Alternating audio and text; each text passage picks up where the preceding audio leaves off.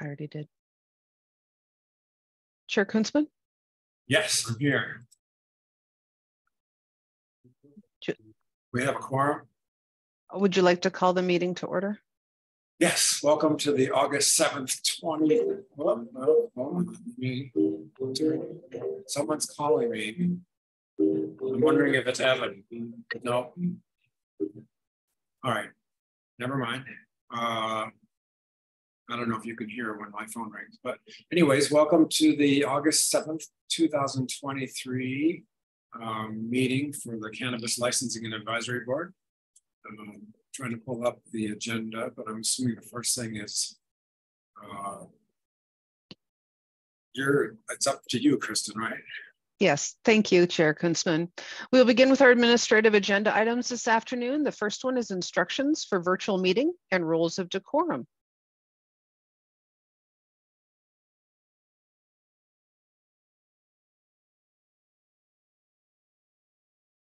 Thank you. Public participation at the Cannabis Licensing Advisory Board meetings. The city has engaged with community members to create a vision for productive, meaningful, and inclusive civic conversations. This vision supports physical and emotional safety for community members, staff, and boards and commission members, as well as democracy for people of all ages, identities, lived experiences, and political perspectives. More about this vision and the project's community engagement process can be found at the web link posted here. Next slide, please.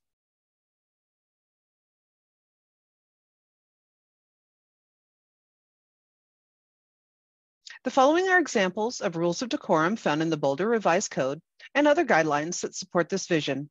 These will be upheld during this meeting. All remarks and testimony shall be limited to matters related to city business. No participant shall make threats or use other forms of intimidation against any person. Obscenity, racial epithets, and other speech and behavior that disrupts or otherwise impedes the ability to conduct the meeting are prohibited. Participants are required to sign up to speak using the name they are commonly known by, and individuals must display their whole name before being allowed to speak online. Currently, only audio testimony is permitted online. Thank you. We will now move on to roll call. Member Anderson.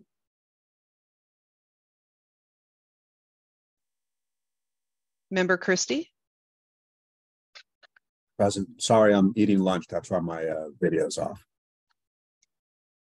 Member Daniel. Present. Member Green. Present. Chair Kunzman. Present, and I'll send a text to Member Anderson. Member Noble. Present. Ex officio Member Bailey. Present. Staff did receive notification that Vice Chair Keegan and ex officio Member Thompson would be absent for today's meeting.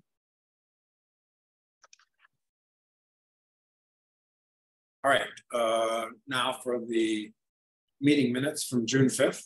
Has everyone got a chance to review those meeting minutes? And if, is there any corrections or additions, anything that was not captured?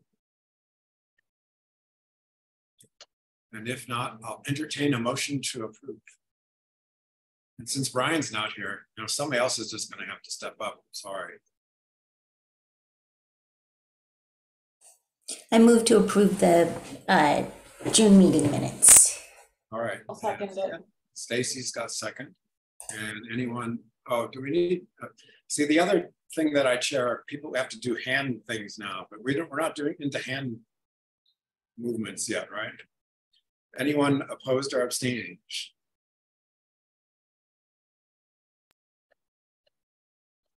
Okay, good. Those minutes pass. Thank you. Now, the next thing on the agenda is elections of chair and vice chair. We had put this off twice. Does that sound correct? That is correct. You had opted to wait until you had a full quorum. Yeah, well, we didn't have quorum, I believe. I mean, I'm sorry, full complement of the board. Yeah. But I don't know if we're ever going to have a full complement. Brian did state his position or point of view, but I don't. But since he's not here, I'm not sure. What do you think, Kristen and/or Andy? Yeah, I think Brian volunteered to be co-chair again to the extent that the board nominates him. So he is on board with doing that if the other board members would like to proceed with the vote. And then he also voiced a support to the extent that the board would like to renominate Tom as chair. He voiced support for that as well.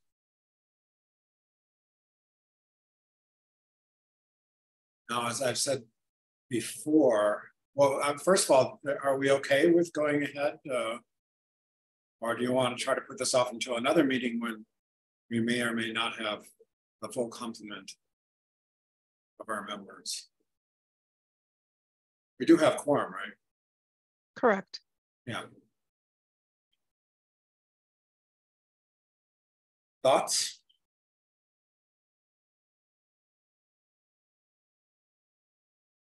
Go ahead, Ethan. I don't think anything's going to change. Doesn't seem like anyone else is interested in those seats or positions. So I think it's safe to move forward now rather than postponing. Thank you for that. As I've said before, I'm not wedded to this seat right here. So anybody else who wants to step up, but I'm also quite willing to continue serving as the chair, and as Brian indicated via Andy, he's quite willing to stay on as vice chair. How about, that's 2 cents from everyone. Robin? Thank you, Tom. I just want to thank you for having served in this role for so long and express my appreciation. If you're willing to do it again, I think you've done a good job. I think Member Keegan does a good job as well when he's called upon. So I very much support those two things if the board wants to keep moving. Thank you. Thank you. Stacy? Feel exactly the same way Robin just said. Works for me to vote now. I mean, I think you guys have done a good job, and no one else is saying they want to vote to have a chance at it. So I'm hearing what it sounds like Brian thinks. So I think we're all set. And Michael, and then Allison, or either or first. I agree with what folks have said. I nominate you, Tom. Okay. And you're okay with Brian being vice chair? Absolutely. Yep. I think you guys are doing a great job. All right. So then technicality, Andy and or one of the Kristens, what do we need to do? It sounds like there's a consensus. Have we heard from Ethan yet? No, yeah, Ethan spoke up first. And I guess I'll make it official that I have texted Evan, but have heard nothing back yet. So we need to vote, I guess. I guess technically it's probably a good idea, right? Yeah, I think you can get a motion for both nominations and a vote if it's consensus, which it sounds like it is. So, okay. It sounds like Michael made a proposal. Second on that.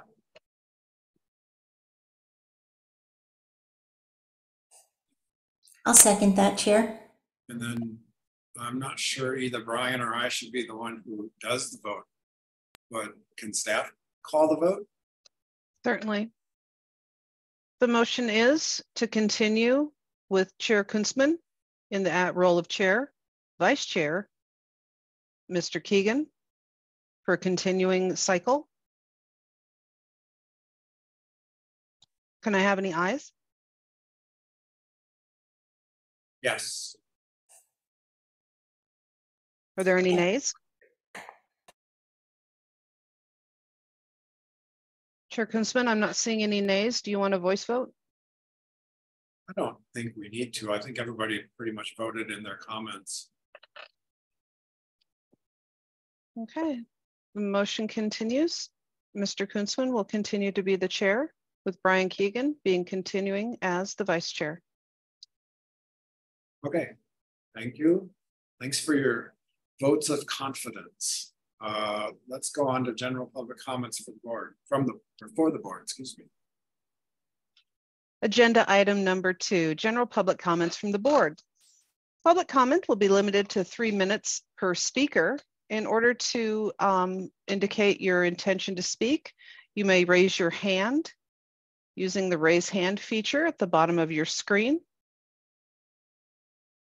I don't see that we have anyone calling in. Chair Kunzman, we see 1. I see 2.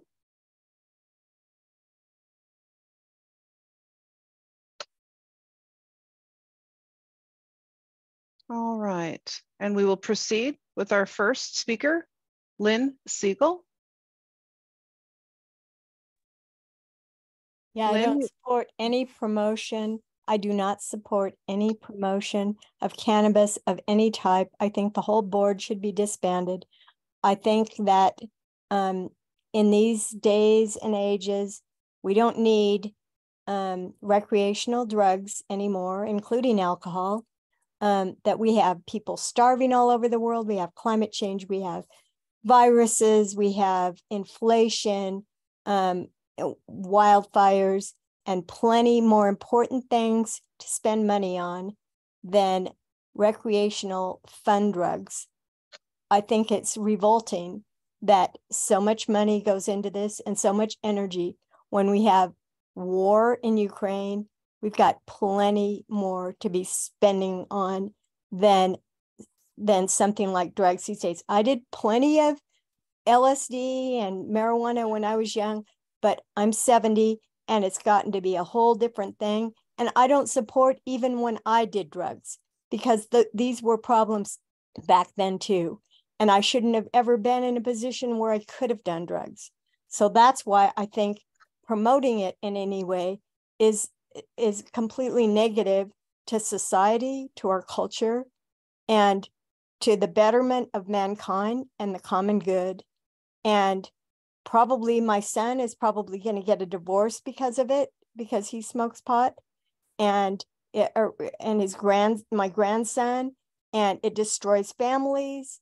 It takes people away from important problems that need to be dealt with. And it's really sad that it's so prominent in our culture. And I think boards like this and any other means of promoting it with tax breaks, or, I know it's in a downtime now, but I think there should be active engagement to get rid of drugs entirely in our society. And yesterday, life's too short. In 100 years, there's not going to be drugs anymore. So let's start now and change this and make it a productive society. It just also with fentanyl and other drugs being incorporated into the street drugs or regular recreational drugs, and that kind of destruction and leading into opioids potentially. There's just no need to have fun by getting numbed. What is the function of that? By illusionarily. 5 more seconds then. I've got 4 seconds. Okay. By the illusion of getting high. Too bad that we have a society like that. So let's get rid of it. Thank you for your comment. Kristen, did you say that there's 2 speakers? Yes. Our next speaker is Raju Bhatt.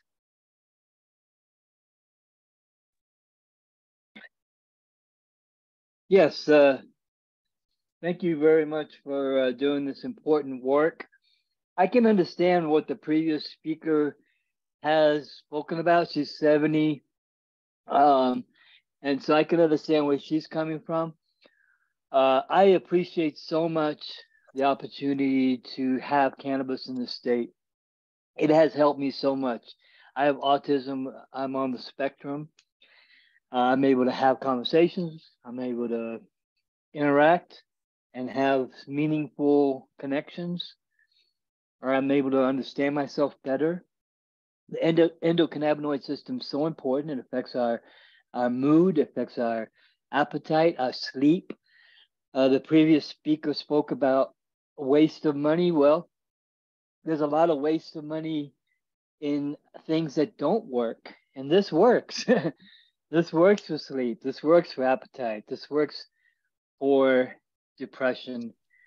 And there's so many other uses too. We're just learning a few of the endocannabinoids.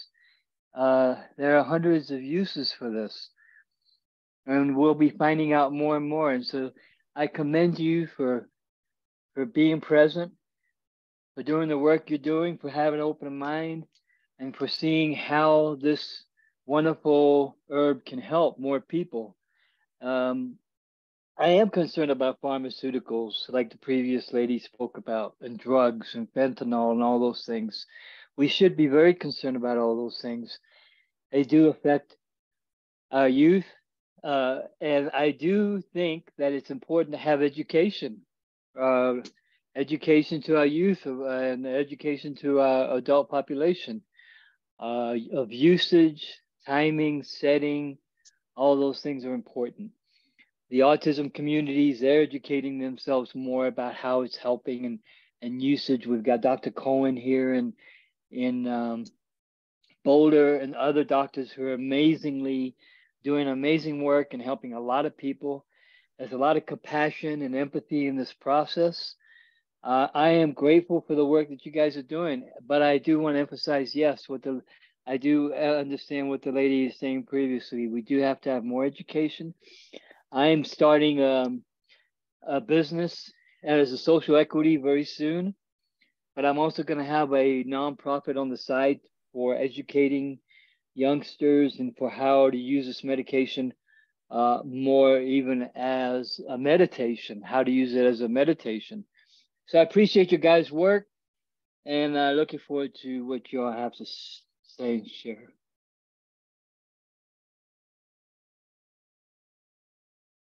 Thank you for your comments, both of you. I did not ask at the end of the first one, did anyone have any questions for either one of the speakers?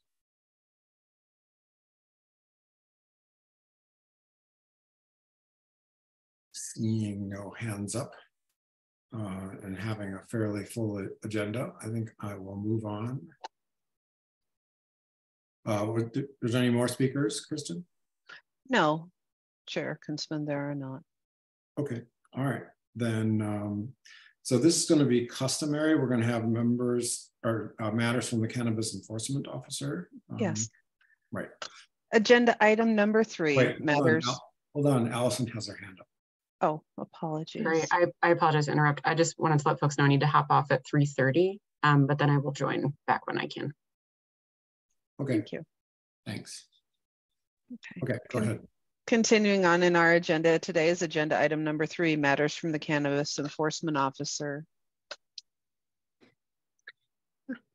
Good evening, board. Thank you for having me on the regular agenda. This meeting, I just need to point out that we've had a very drastic increase in the number of seized fake IDs from a lot of the dispensaries that before I would not get any from. So we're not sure what's caused this increase. I'm working with the state med to see what's causing this trend, and I'll keep you guys posted. And this is on page 16 of the packet, right? Does that sound right, Officer Virginia? I don't know. 7 fake ID violations. Yeah, but it's gone up since then. Okay. Just in the week since it's exploded, and we're not sure why. is there a real-time way for us as a board to check what you're reporting on?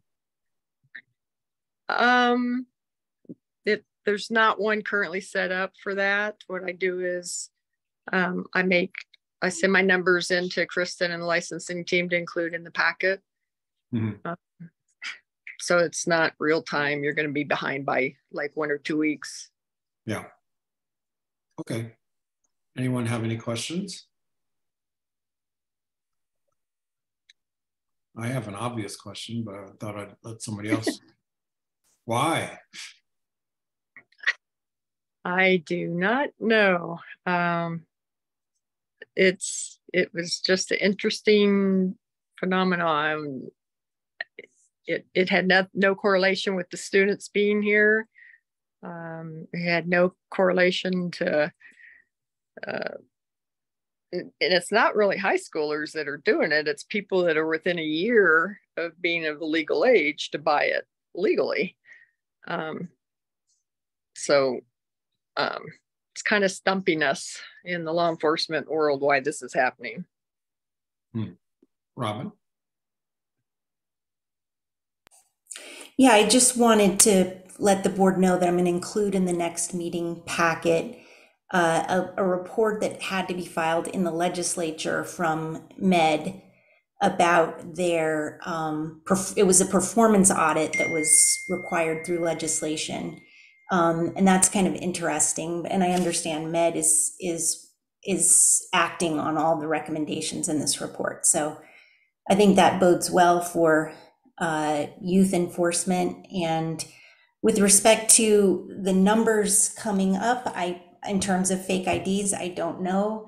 I know that 1317 and House Bill 1317 from 2021 is in effect, and the ability of young people to buy large quantities of marijuana from dispensaries and then resell to friends has really been curtailed, we understand, from that legislation, because it makes it so much more difficult for people between the ages of 18 and 21 to get a medical card.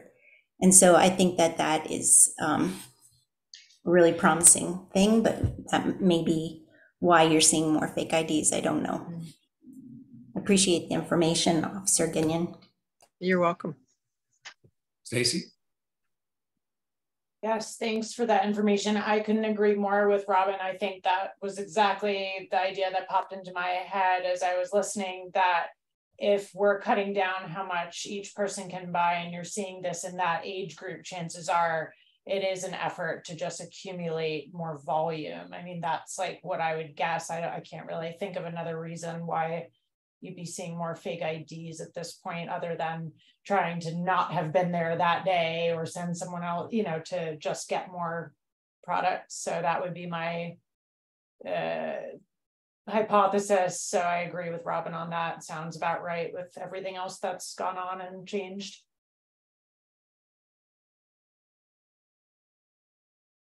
Anyone else? Pam, did you it's made the news, so I think we've all seen it, but Denver cracked down on some functions that were related to cannabis. Do you see any, I don't know, any association with any of that? Do you have any comments about what's happening? Well, there was that one Stoner Cinema event last Friday, but we couldn't find out where it was, and if it was held, it sure was very quiet, and there was no police response to the area. They're going to be holding more of those events, and so I'm hooked up now with the Denver PD's liaison. There's this little task force, because Colorado Springs, I guess, had some issues a couple weeks ago during their event. So we're all banding together to try and get more, try and stop it, because they're operating without a license on the state level. So hopefully by all of us collaborating, we can try and get get that to go away. So the licenses are not given out by municipalities, it's a state license. Right. The company that's putting it on, Stoner Cinema, by them selling these tickets online, they're basically operating as a business, and they're not licensed. So the state AG's office is looking into trying to go after them that way.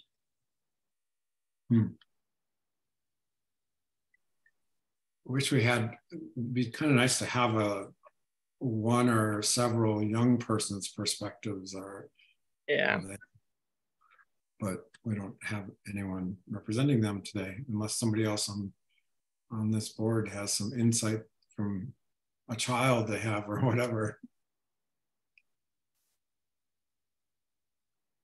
Anyways, all right, next on the anything else? No, sir. No. Okay.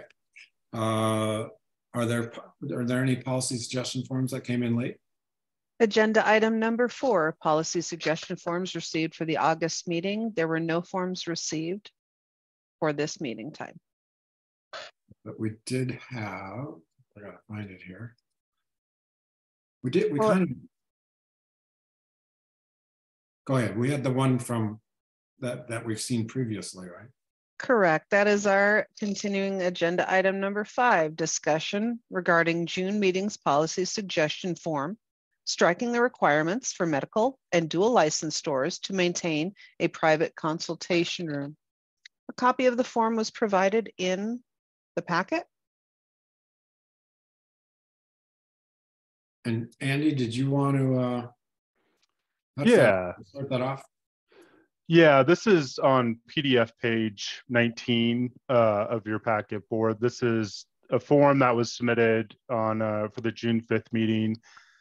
In essence, what it is this is do we really need that separate consultation room for medical marijuana dispensaries? Should that continue to be a requirement that is imposed on medical marijuana dispensaries as part of their having a licensed premises? And I guess the Rewa Ward in our office has been with the city for a long time, and she did a what I would say is a pretty deep dive into some of the history surrounding where this came from and sort of how we got to this point. And I don't want to get too much into the weeds of it, but kind of what we discovered was that it was basically a zoning requirement. So part of the zoning, I'm going to pull up the actual language here. Part of the determination under the land use code under the BRC as to where medical marijuana dispensaries could be hinged on this definition of personal service use, which at the time, we believe this was back in 2009 and 2010, changed the medical marijuana wellness centers and included in the personal service uses definition, this definition for all kinds of alternative healthcare providers, including physical therapy, massage, acupuncture, nutritionist, and it kind of bundled in with this wellness center concept, and then that got plugged into the BRC for the medical marijuana in that 6-14-7. I think the key takeaways are, unless the board would like to discuss and provide, I guess, further input, I guess one, I think Rewa and I would like to circle back with licensing staff to discuss this a little bit further.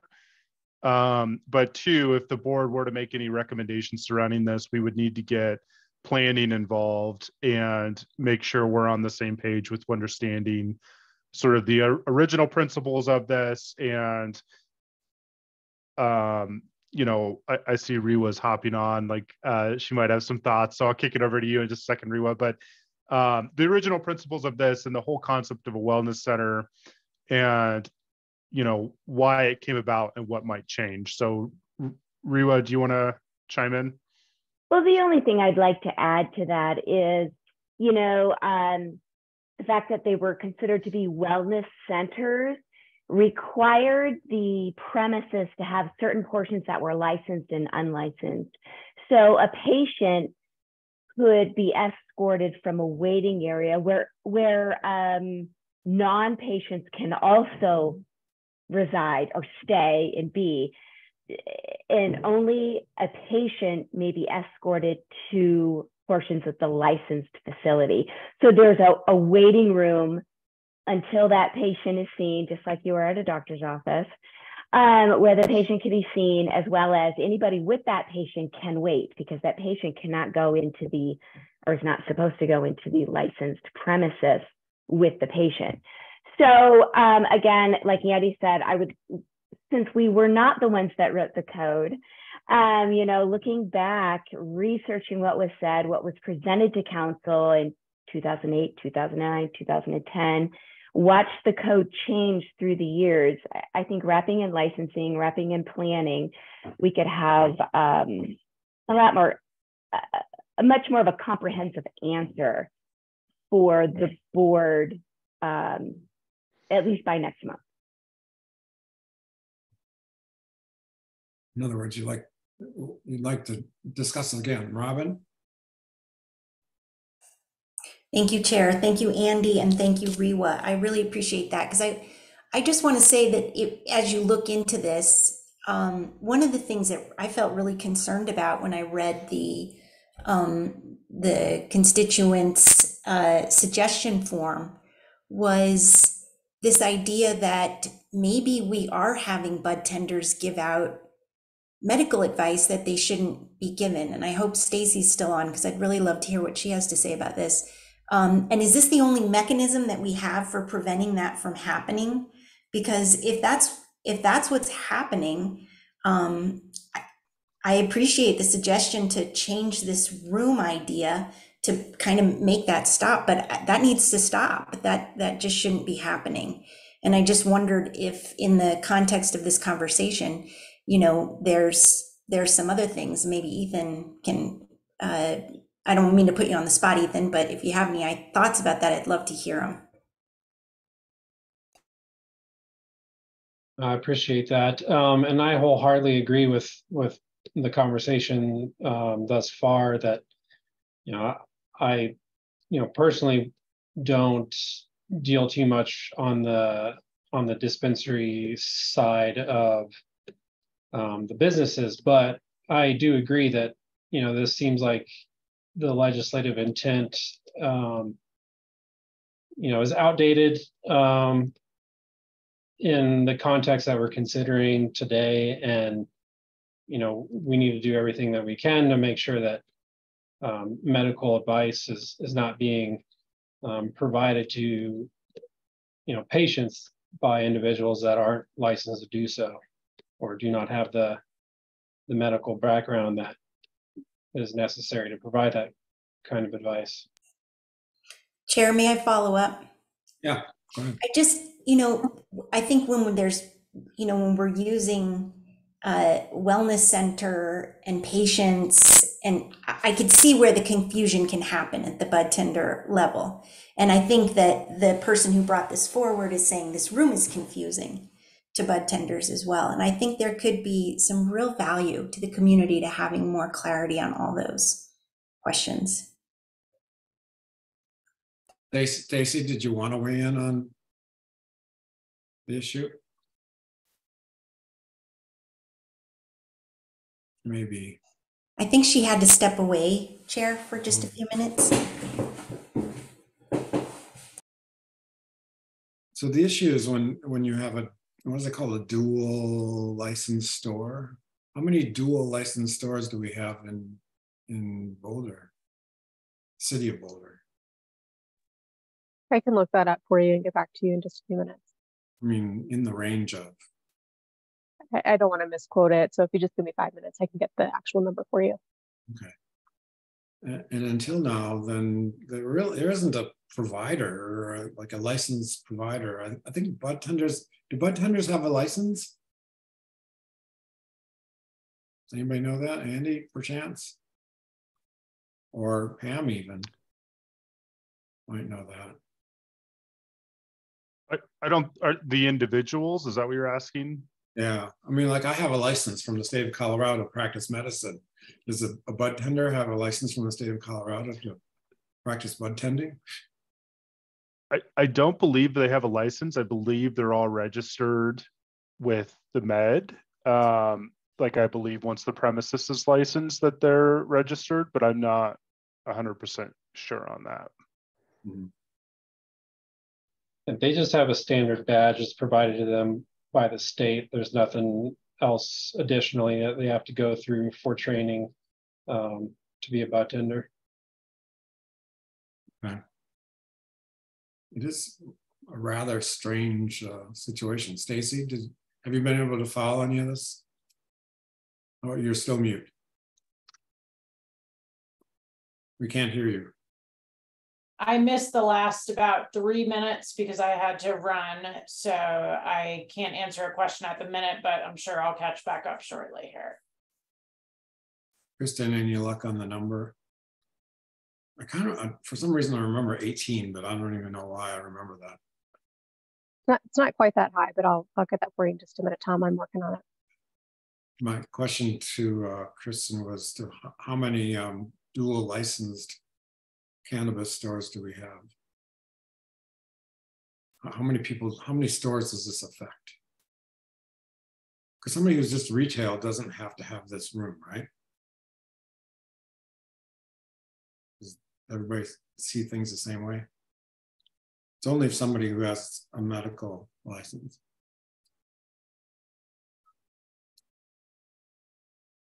I guess one thing that you and or I might be concerned about is, you know, in a medical office, you have to pay attention to privacy issues, and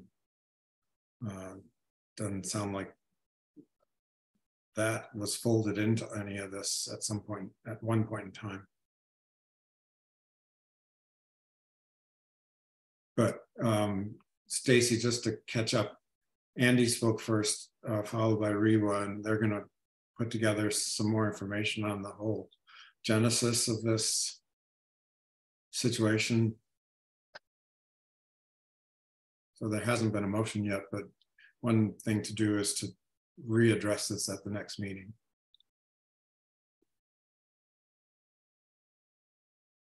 Did I capture that? Okay, Rewa and or Andy?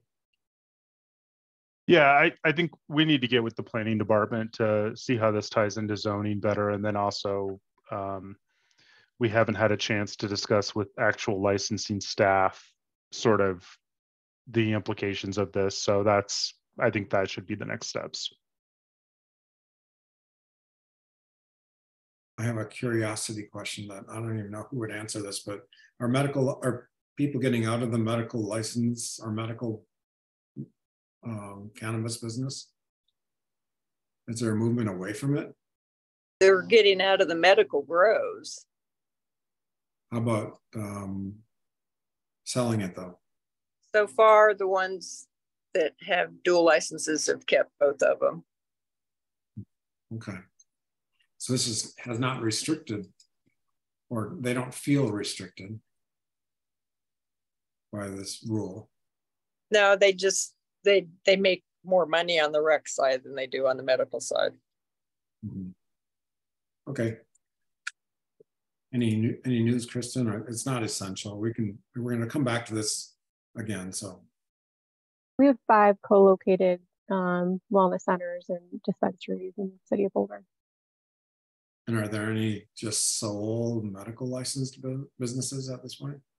There are. We have both sole medical licenses, sole recreational licenses, and then 5 co-located businesses. Do you have, in whatever is in front of you, do you have the number of sole medical licensed businesses?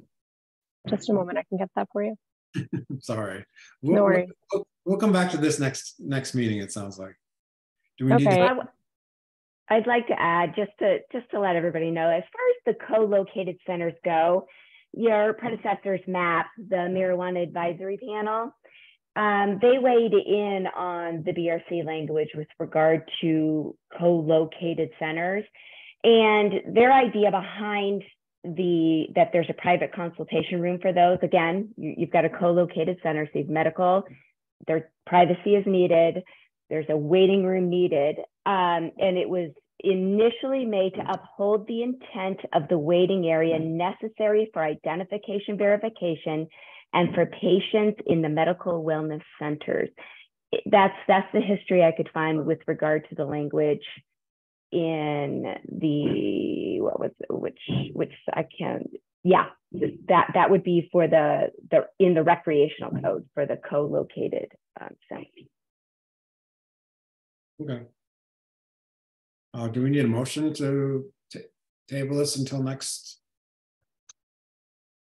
month or next meeting? Somebody from the city?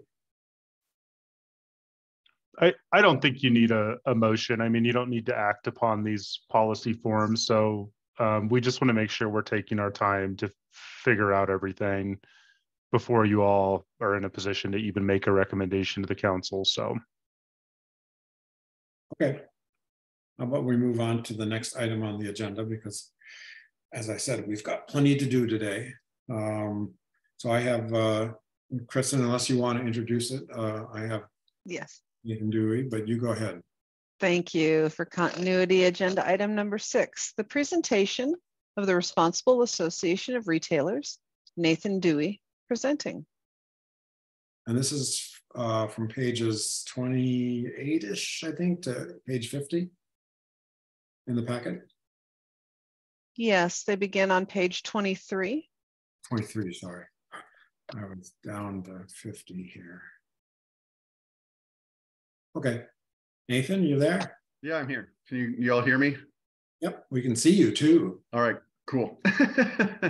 I'm watching my two boys. Hopefully they won't bust in, but if they do, I apologize. So good afternoon, everybody. I see some familiar faces here. Some of you I've talked to or met in the past due to my history with my work. I just wanted to lay out a few things. I know I already sent ahead a short little packet of information about what RAR is and who, well, not exactly who I am, but what we do more or less. So I just kind of want to paraphrase that for you all real quick and then try and leave some time open for some questions and such. I do want to say real quick, though, the topic you were just talking about is what I do. If you need those kind of things, that kind of information, that's something I can help you with. As well as, why did everybody get those fake IDs? Let's figure that out. That's very interesting to me because we don't get a lot of those up here at the dispensaries in Northern Colorado, just because a lot of people know they're not getting through.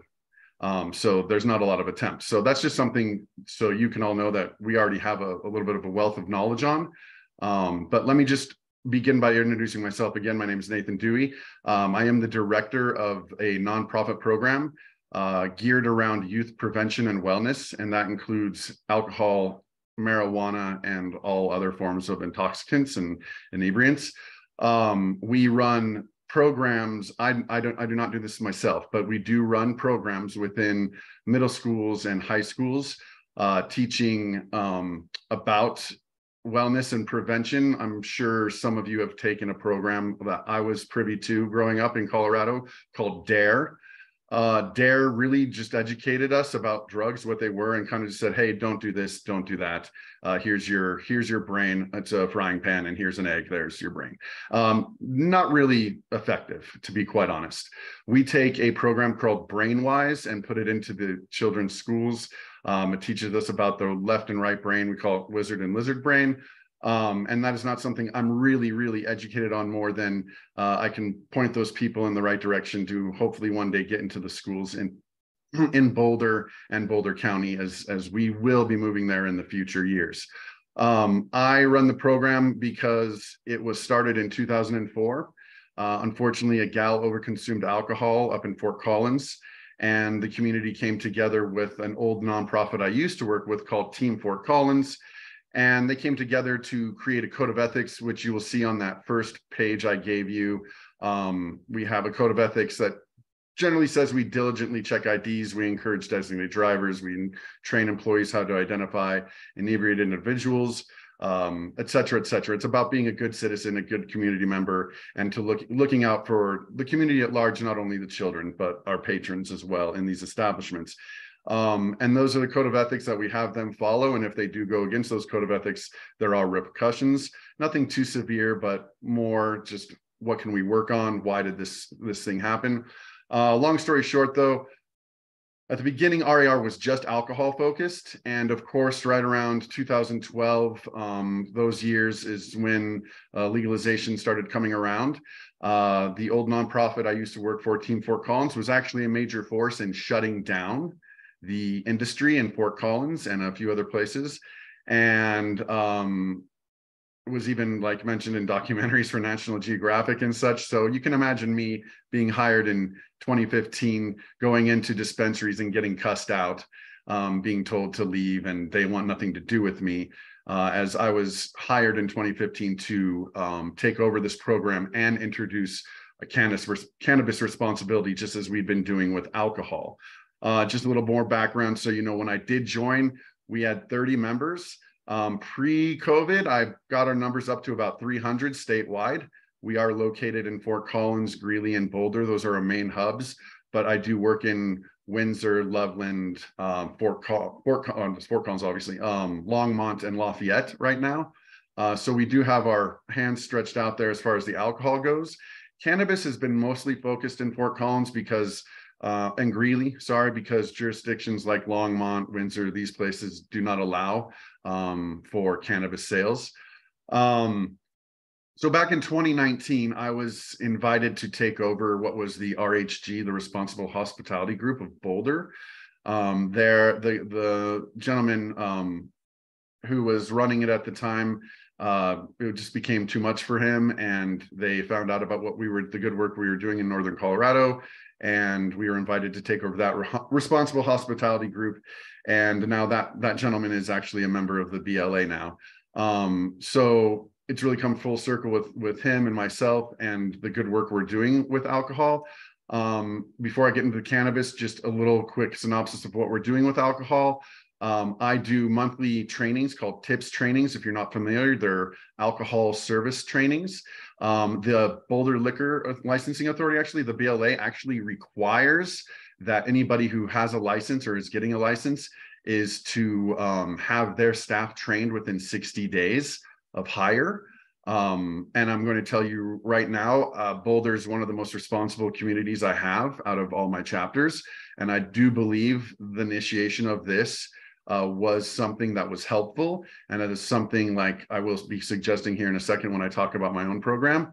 But it is a responsible safety service sales training that you have to pass with a 70% or better. And if you pass, you can serve alcohol for 3 years. Beyond that, we do fake ID trainings where I bring in like Officer Denig, who's the alcohol officer for compliance officer. It's Officer Pam's counterpart for alcohol. He and I do 2 trainings a year in Boulder where we have huge turnouts and people come and learn how to properly fake ID from law enforcement and myself. We do patron safety trainings where we teach about how to keep your patrons safe, how to not sell to people who are inebriated. And then we offer things like black lights, and you get an ID, brand new ID guide every single year from us as part of membership.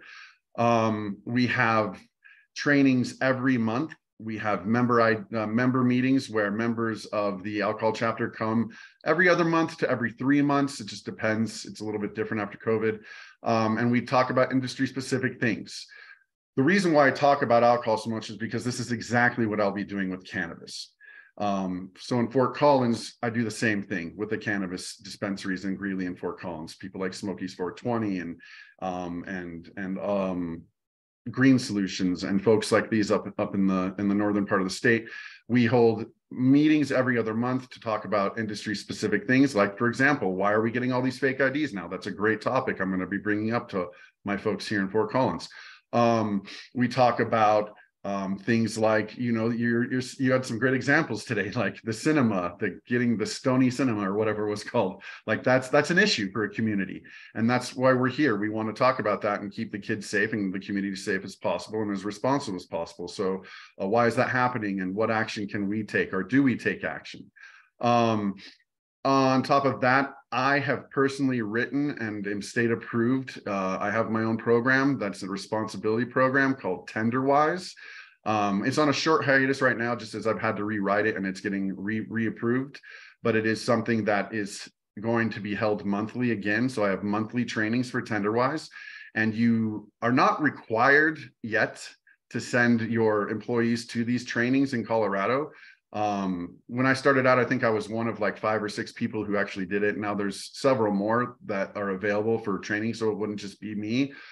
But if you can prove to the med that you have all of your staff members trained, they will designate you as a responsible vendor, and that is something that that can, you know, really help them in their case with the state should they get in trouble. And that is something I would like to bring to the local level, where you all might require or suggest that the dispensary or the whatever industry group member has all of their staff trained in TenderWise or any other responsible vendor training.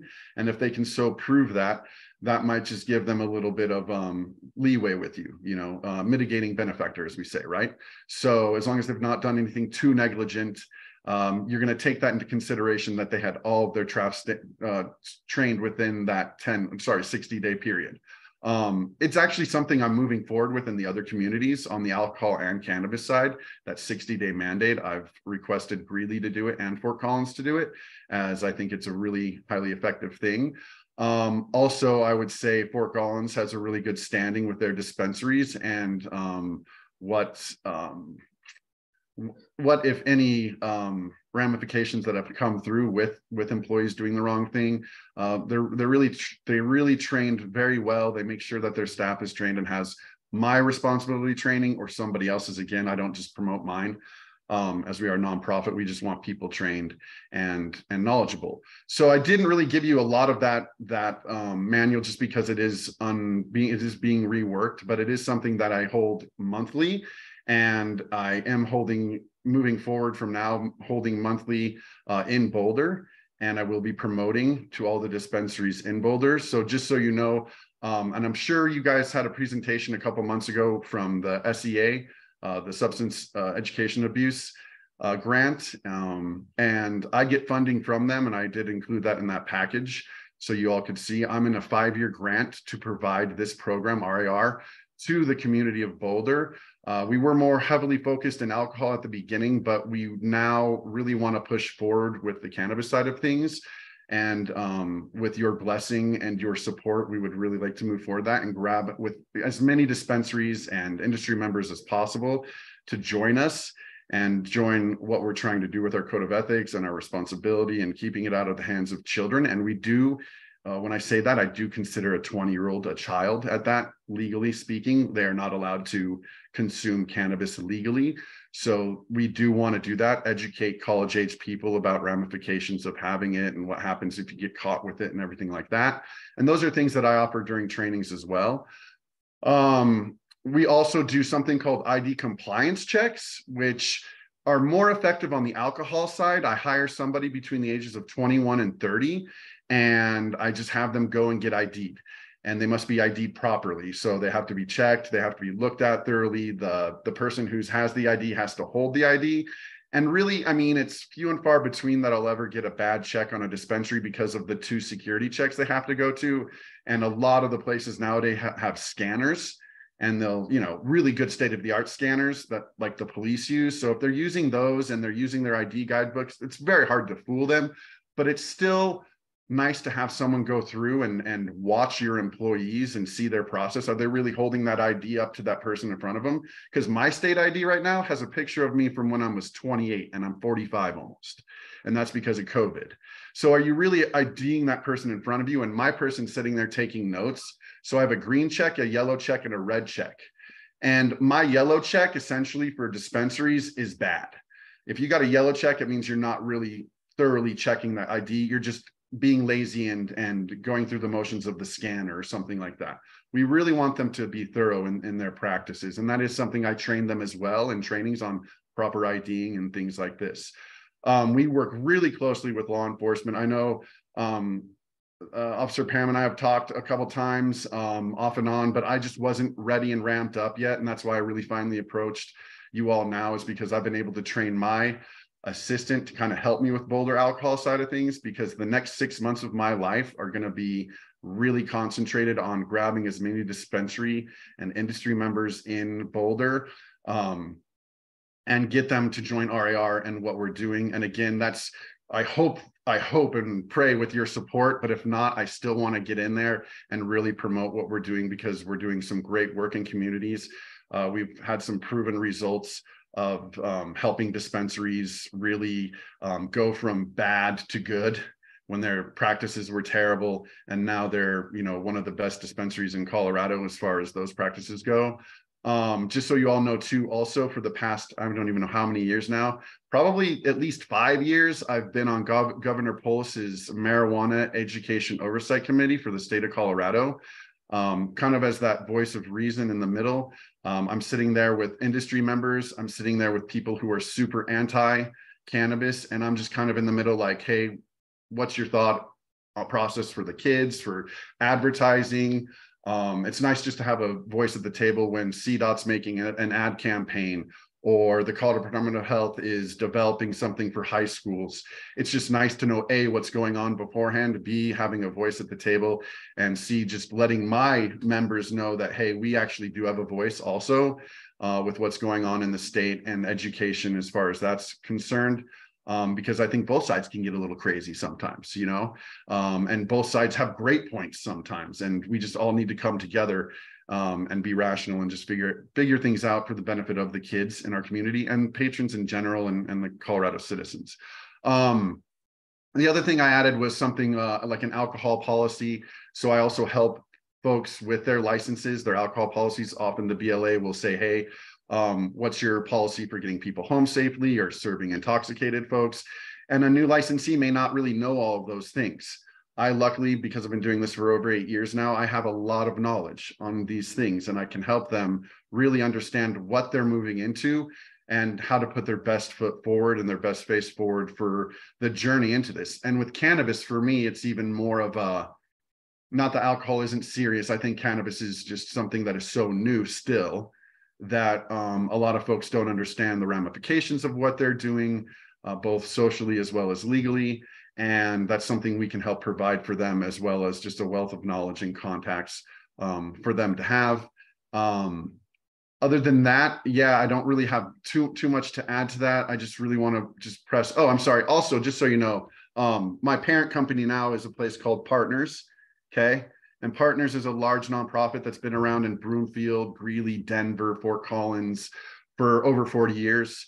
So they adopted me when Team Fort Collins went out of business because they believed in our program. And we've grown since we've been adopted by them. So I'm really happy to be with them. And they are a youth mentoring nonprofit. And we now just rebranded from Partners Mentoring Youth to Partners, because RAR is a part of that as well. So I don't want to take up too much time, because I could go on forever with what I do. I love my job and what I do, and I'd be more than happy to answer your questions. But I would just really like to say at the end of the day, like, it would be awesome to have your support. Having the BLA support the past 3, 4, 5 years has been amazing. I think as time's gone on, we've gotten more and more support for them, to the point where they're even suggesting, not suggesting so much as just asking if folks have joined RAR. And if they haven't, kind of asking why not. And I like that, because that means that we're doing good in the community of Boulder and the surrounding areas, and we're being appreciated. We got written on for another 5 years on that grant from the SCA. So that's the other thing. So, you know, all the other RAR members pay $350, which is put into trainings and materials like black lights and all these things, right? Well, Boulder's very fortunate. The members in Boulder only have to pay $150 a year, because the city and county, that grant covers the rest of their dues. So really, it's it's a no-brainer for me to go into a place and just be like, hey, you're just going to pay 150. You're going to have this sort of knowledge. You're going to have these sort of resources, and you're going to have free monthly trainings, because they are free. They're included within that plan, right? They just have to pay for the manuals to be printed, which is like $10. But they get 5 free trainings every year. Every staff member after that, they pay for the manual. But me coming to them and doing personal trainings in-house or monthly trainings, I hold them mostly at the Boulder Library because it's just a good place to have them in a central location. Those will be monthly and religiously held, and they can be assured that their staff are going to be knowledgeable when they leave my doors on state, not all state laws, but on state regulations that they need to know, understanding that we can't play doctor, right? And those sorts of things. They shouldn't be telling people that it cures cancer and this and such if they're on the rec side. We also are moving away from the word recreational, and we prefer adult use to recreational, because recreational promotes fun. Like I go to the recreational center with my boys to go swimming. So we're kind of been really pushing people to stop saying rec and start saying adult use, because that's what it is. It's adult use, unless it's med. And just so you know too, I don't really mess with the medical side of things. I'm happy to discuss them and to do what's necessary, but we feel that's between a physician and their patient. But we don't want bud tenders pretending like their doctors are acting like doctors, and that is something we do promote. So sorry, like I said, I could go on forever. So if you have any questions, please let me know today or in the near future. And I would really love your support, your backing, if anything else. And also, just so you know, it is required that I do go to the majority of the BLA hearings like this one. I would attend all of these that I could. Sometimes I have some personal things going on that I can't change, or a vacation or something like this. But other than that, I try to be at every single one of these hearings just to listen in and be a voice and report. And I do reports on members and such like that. Thank you, Nathan. Questions for Nathan?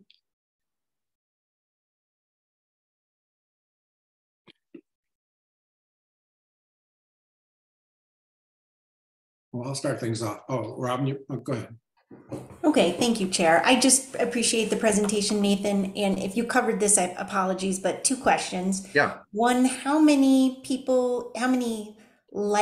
guess I have 3 questions. How many licenses are currently members of RAR? That $150 a year, is that just per license? And then do you have a specific ask for CLAB other than support, that we would provide some support? You said that the BLA has supported by asking people, are you an RAR member? And if you're not, why not? But we're not doing the hearings just yet. So I don't know if you're wanting a letter of some sort, or well, no, that's great, Robin. So we have 12 licensed establishments. Like I said, I just didn't want to get into Boulder too much before talking with you all. I just wanted to let you know what I was and who I am, so that you can understand before I move forward. But like I said, I have talked to some places in the past, both industry members like Green Dot Labs and the farm and things like this, just to kind of get the feelers on how they would do it. So we only have 12 right now, but that's again only because there's limited licenses. You can only have like 11 in Fort Collins, I think, right now, and Greeley has a limit and such. So it would be more. I'm sure if we could have more up here, we would, and I would get them to join. It's pretty much been a no-brainer on that side of things. And as far as your support, really, it'd just be nice to go in and say, hey, RAR is, you guys are aware of us. For maybe lack of a better terminology, we're working together, because I would like we're cooperating, something like this, collaborating, because I would love to be able to help you with some of the issues. Like literally, there are things that we can't get into today, but you all have already talked about that I feel I could wax some knowledge on and help you out with. And if not, I know resources where to get those answers and how to get those answers, or going to the dispensaries myself and saying, hey, how did you get this many IDs when you haven't collected a single ID in 3 years, whatever it is, right? So I guess in that sense, it's just like once you do have hearings and you do have that kind of license control, it is nice for them to know that they have a resource to help them out and make sure they're doing the right thing in the community. And I think that's the BLA thing. Like, I never asked the BLA to ask them. It's just something the board does on their own. I would not ask for that kind of thing, but I appreciate it. Of course I appreciate it. And it's gotten us business. And honestly, I'm telling you, a lot of the people that they've said, hey, do you know of RAR or have you worked with RAR? Those are the people that have needed us the most. There's a few times when there's a person who's like, I've been doing this 40 years. I know what's going on, blah, blah, blah. I get it. That's great. But there's some people who are green, you know, it's their first business. It's their first bar. It's their first restaurant. And they didn't know X, Y, and Z. And I can provide X, Y, and Z. So I guess for me, it's just like them knowing that C-Lab knows we're here, that you appreciate the work we're doing and or understand the work we're doing. That's just the start, right? You know, so and I think the work you all do is super important after reviewing what the BLA does, because you know, in a lot of the other communities, it's a judge I work with, or, you know, offense, Kristen, a clerk, someone like that, right? So it's a little bit different working with a group of people, right, like yourselves, because you all have your own individual thought, your own individual experiences that are going to lead into those licensing hearings and things like that, and your own professional experiences. And that's something where I can just be a resource to you all behind the scenes or right there at the hearing. Sometimes I'm called on at the hearings for the BLA, or sometimes I just report on things in the community like, hey, you know, one of the members did this, or one of the members had this issue, and we've been able to clear it up, just to show you guys on the other end that, hey, this member that you cited for, you know, doing something incorrectly, I went in there, helped them with it, and they've turned themselves around, that kind of thing. So it's also a resource for you to use for someone who you may want to help out. You feel like, oh, we want to give this person another chance, and maybe Nathan Dewey can go in and help them with RAR, that kind of thing. So I guess that's the extent of that for now. Right. Robin, did you get your questions all? Okay, other questions?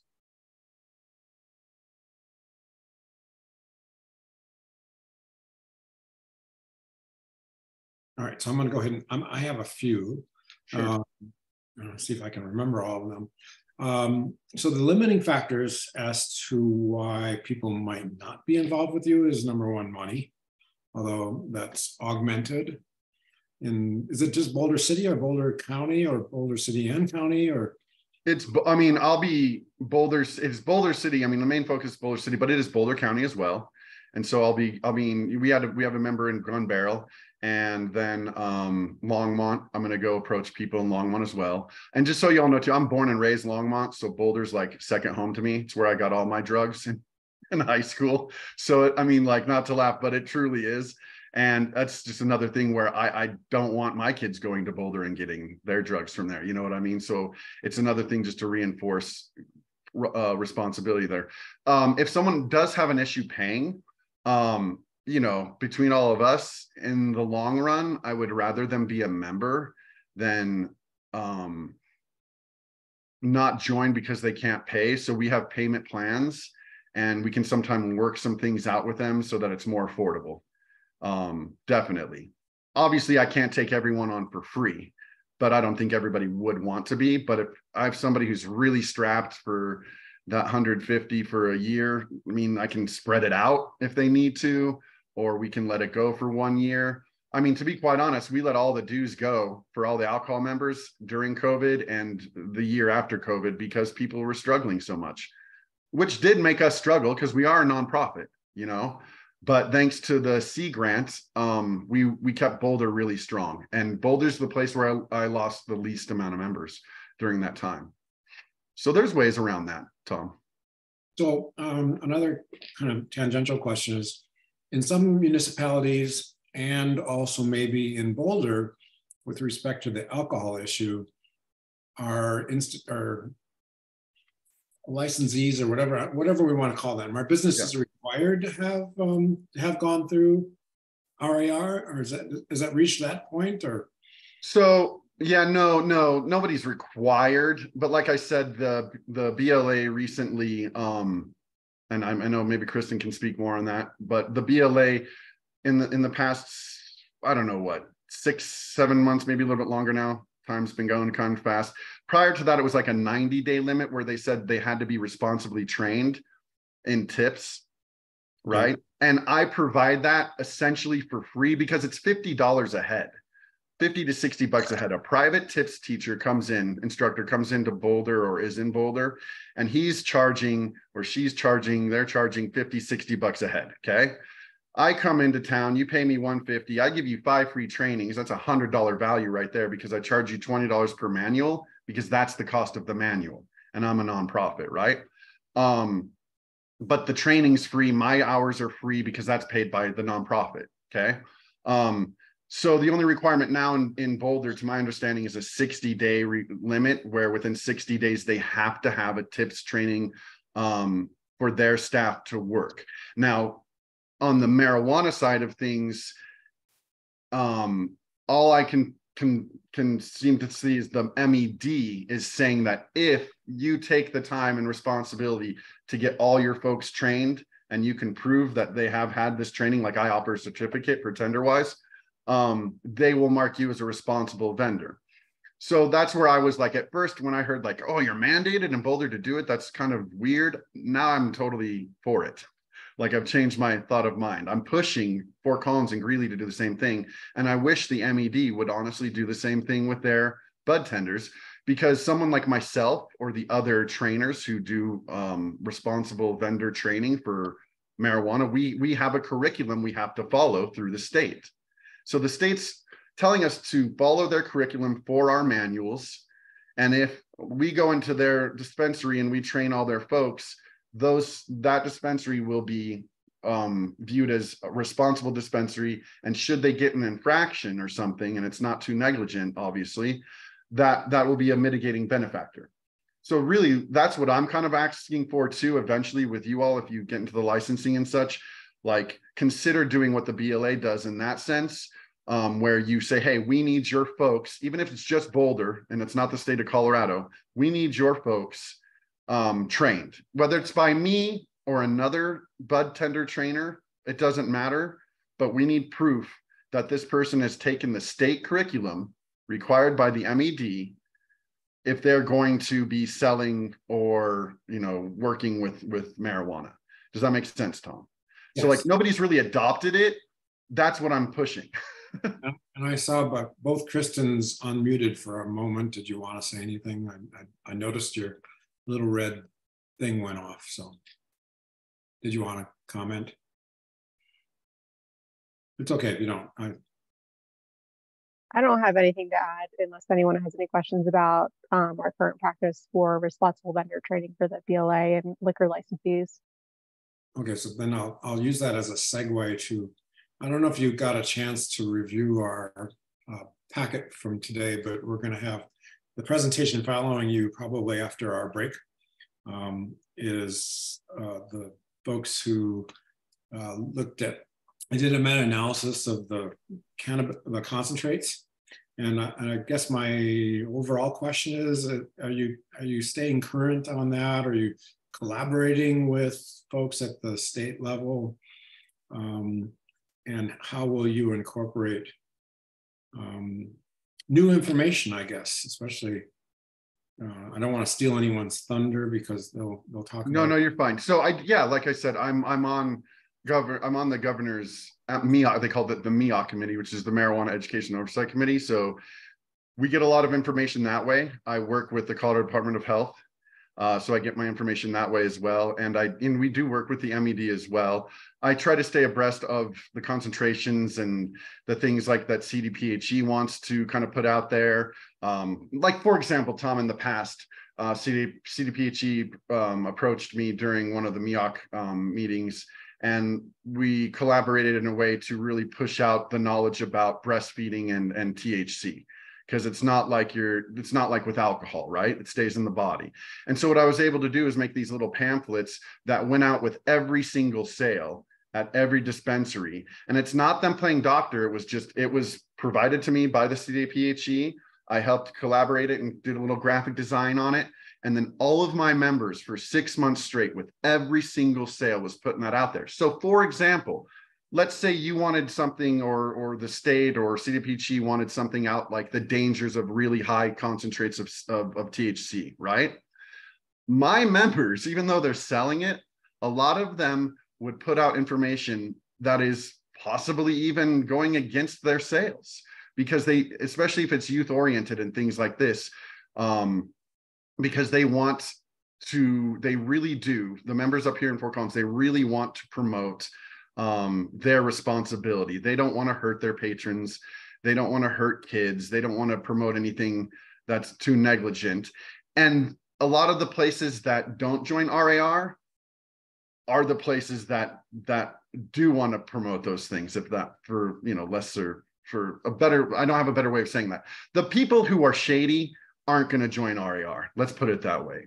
But those are also the people that I go after and say, hey, you need to join RAR, right? Because you're seen as being shady, and that's not good. And you're going to get in trouble, or you're going to get one of your employees trouble, or you're going to kill one of your patrons, or whatever it might be, to be the extreme, right? So yes, I do try to keep up on all of it as much as possible. I have to redo my vendor training every 2 years. Just like the bud tenders need to recertify every 2 years. I have to put my program up for recertification every 2 years. And I do, like, okay, a couple months ago when we talked about the overuse of marijuana and how people can become ill, violently ill. You know what happened after that? I made pamphlets, and I had people put that information out to their customers, because there's tons of people who may be using marijuana but are getting sick from it, and they don't know it. They think they're trying to cure that nausea, when in fact they're only reinforcing that nausea, right? So that's the kind of thing where we just try to generally educate folks, and our members, you know, let's just say 9 out of 10 of them are on board all the time with wanting to do that. So a very specific ask, because we had this discussion when we were talking about cannabis hospitality suites. Yeah. I'm concerned about are people getting home from those institutions or those places? And I noticed it's in our packet, page 24, it's in your membership benefits. Yeah. And you have special codes / discounts to Z-Trip, Uber, and other local transportation companies. Is that, I'm assuming that's obviously for alcohol, but is that for everybody? No, it's for THC too. It's for cannabis. What sort of discounts does one get? Well, like the Uber they gave us like a free first ride. Z-Trip gives like $5 off a ride, these sorts of things, and it changes. The promotions change from time to time, and they'll give us seasonal, like during Christmas and stuff, we get like 10% off the ride, 20% off the ride. It changes all the time. And it's just, what can they do? What can they offer us? But just so you know too, Tom, because you just brought something up to me. Like I said, I work with CDOT, and actually we're part of a campaign right now in Northern Colorado called No DUI Colorado.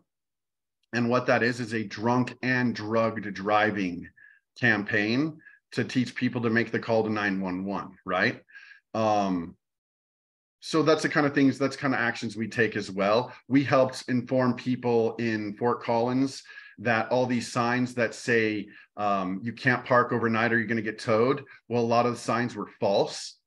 And it's been that way since I went to school there 20 years ago. And one of my friends got a DUI because he didn't want to leave his truck overnight in one of those spots. So we've actually made maps, and you can go online now and you can see where you can safely park your car. And that's for everybody. It's not just for alcohol. RAR is not just alcohol focused.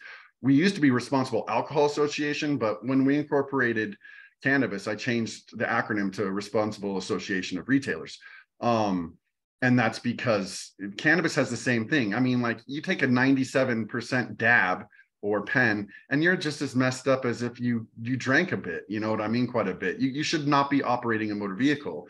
And the other thing, Tom, just so you know what I'm doing up north right now, like my main thing is you are not better driving high.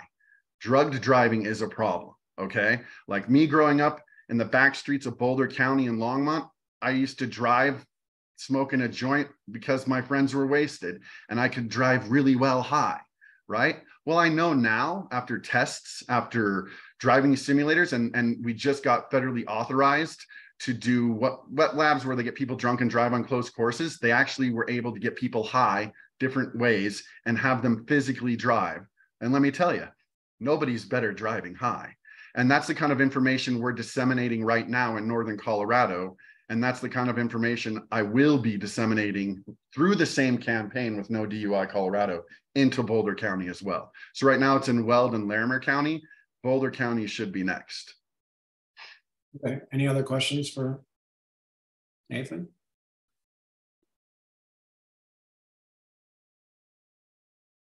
Okay. Well, once again, thanks again. And thanks for doing what you're doing. We appreciate it. I think we all do. And I think we shall move on in the agenda then. Great. Well, thank you all very much for your time. And please feel free to reach out to me at any time if you have any questions. And I'll be in Boulder a lot these next 6 months. So I'd be happy to meet any of you in person for coffee or whatnot. My treat. Let me know. Okay, I'm not sure we can accept that. I know you. Oh, maybe you can't. Sorry. So, but you pay for yours, I'll pay for mine. But we can have a conversation.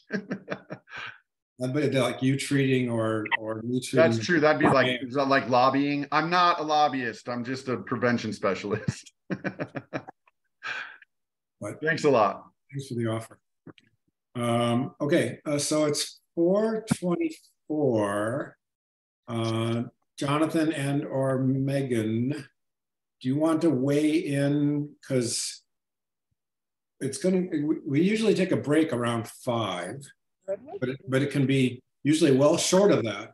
So the question is, would you rather have us take a break and have our full attention, undivided attention, and not be thinking about when we're going to go to the bathroom or whatever? Yeah, this is John. I'm sorry. I'm actually on the East Coast and I'm going to run out of time. Oh, okay. Well, then let's get started. On, that would be okay. And, let's get started then. And then we appreciate the fact that you've come on with us then. Okay, great. And actually, Megan will show some slides and I'll dash through a huge body of work that our team has been doing and then point you towards the resources where you can find out more about it. And let's see, Kristen, our colleague, Ashley Brooks Russell is among the participants. If she could be promoted to a participant, a panelist, that would be good. Great, thanks. I see Ashley's on. And then she can share her screen? Yeah, let's see, Megan, I think is gonna share screen here. Sure, okay. Yes, give me 1 second and I'll have it pulled up. I'm on my phone instead of my computer. Jonathan, I always get confused when I look at your last name and I'm trying to not butcher it. So yeah, how do you pronounce it? It's as easy as it looks, Samet. Okay, all right. I just didn't want to say it wrong. That's all. No, sure. And I'll get started while this is coming up with some. Kristen, I'm going to log in via my computer, so you might need to promote me again.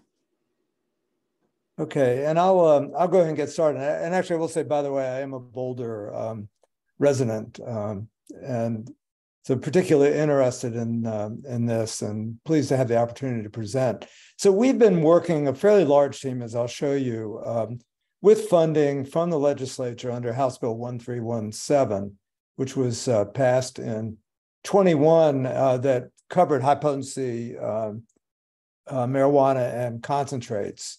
And part of the mandate in that was for the School of Public Health to do a number of tasks under the direction of the dean of the school. And I held the title of dean until August 1. And so I'm now happily the former dean of the Colorado School of Public Health, but continuing to lead this effort. Among the things that we were mandated to do, the two principles were to do a systematic review of the evidence related to high concentration, high potency marijuana and concentrates, and also then based on what we learned to put together an educational campaign for the state. And at this point, we've completed a massive systematic scoping review, which means a broad look at all the evidence that's available.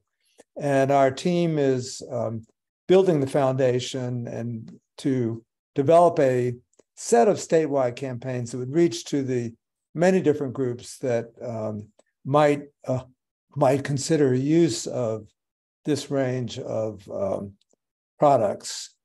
So let's see, Megan, how are you doing on sharing? Kristen, could you enable sharing?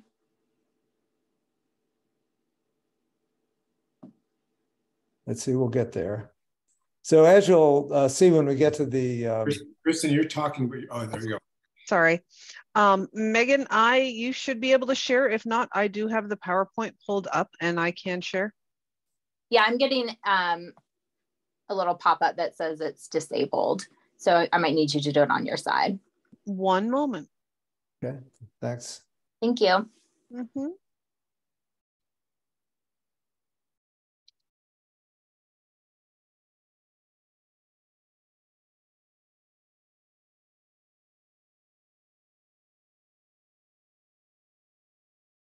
Okay. Here we go. There we go. So I think I've already taken you through. So if we can go to, slideshow. Great, thanks. And continue on. So this is, of course, the bill. And the next one is our tasks under the bill. And that was to conduct this systematic review. And we'll tell you about what we've done. Identify gaps in needed research. Establish a scientific review council with 11 members, the members being specified in the bill, and produce a public education campaign. So continuing on, it takes a large team to do this. This is our scientific review council members who were mandated, and they've been very helpful in guiding us and providing a broad range of input, as you can see, based on their disciplinary backgrounds. Chris Urbina, our chair, was a former CDPHE director and somebody who's been in public health in Colorado for several decades. Next.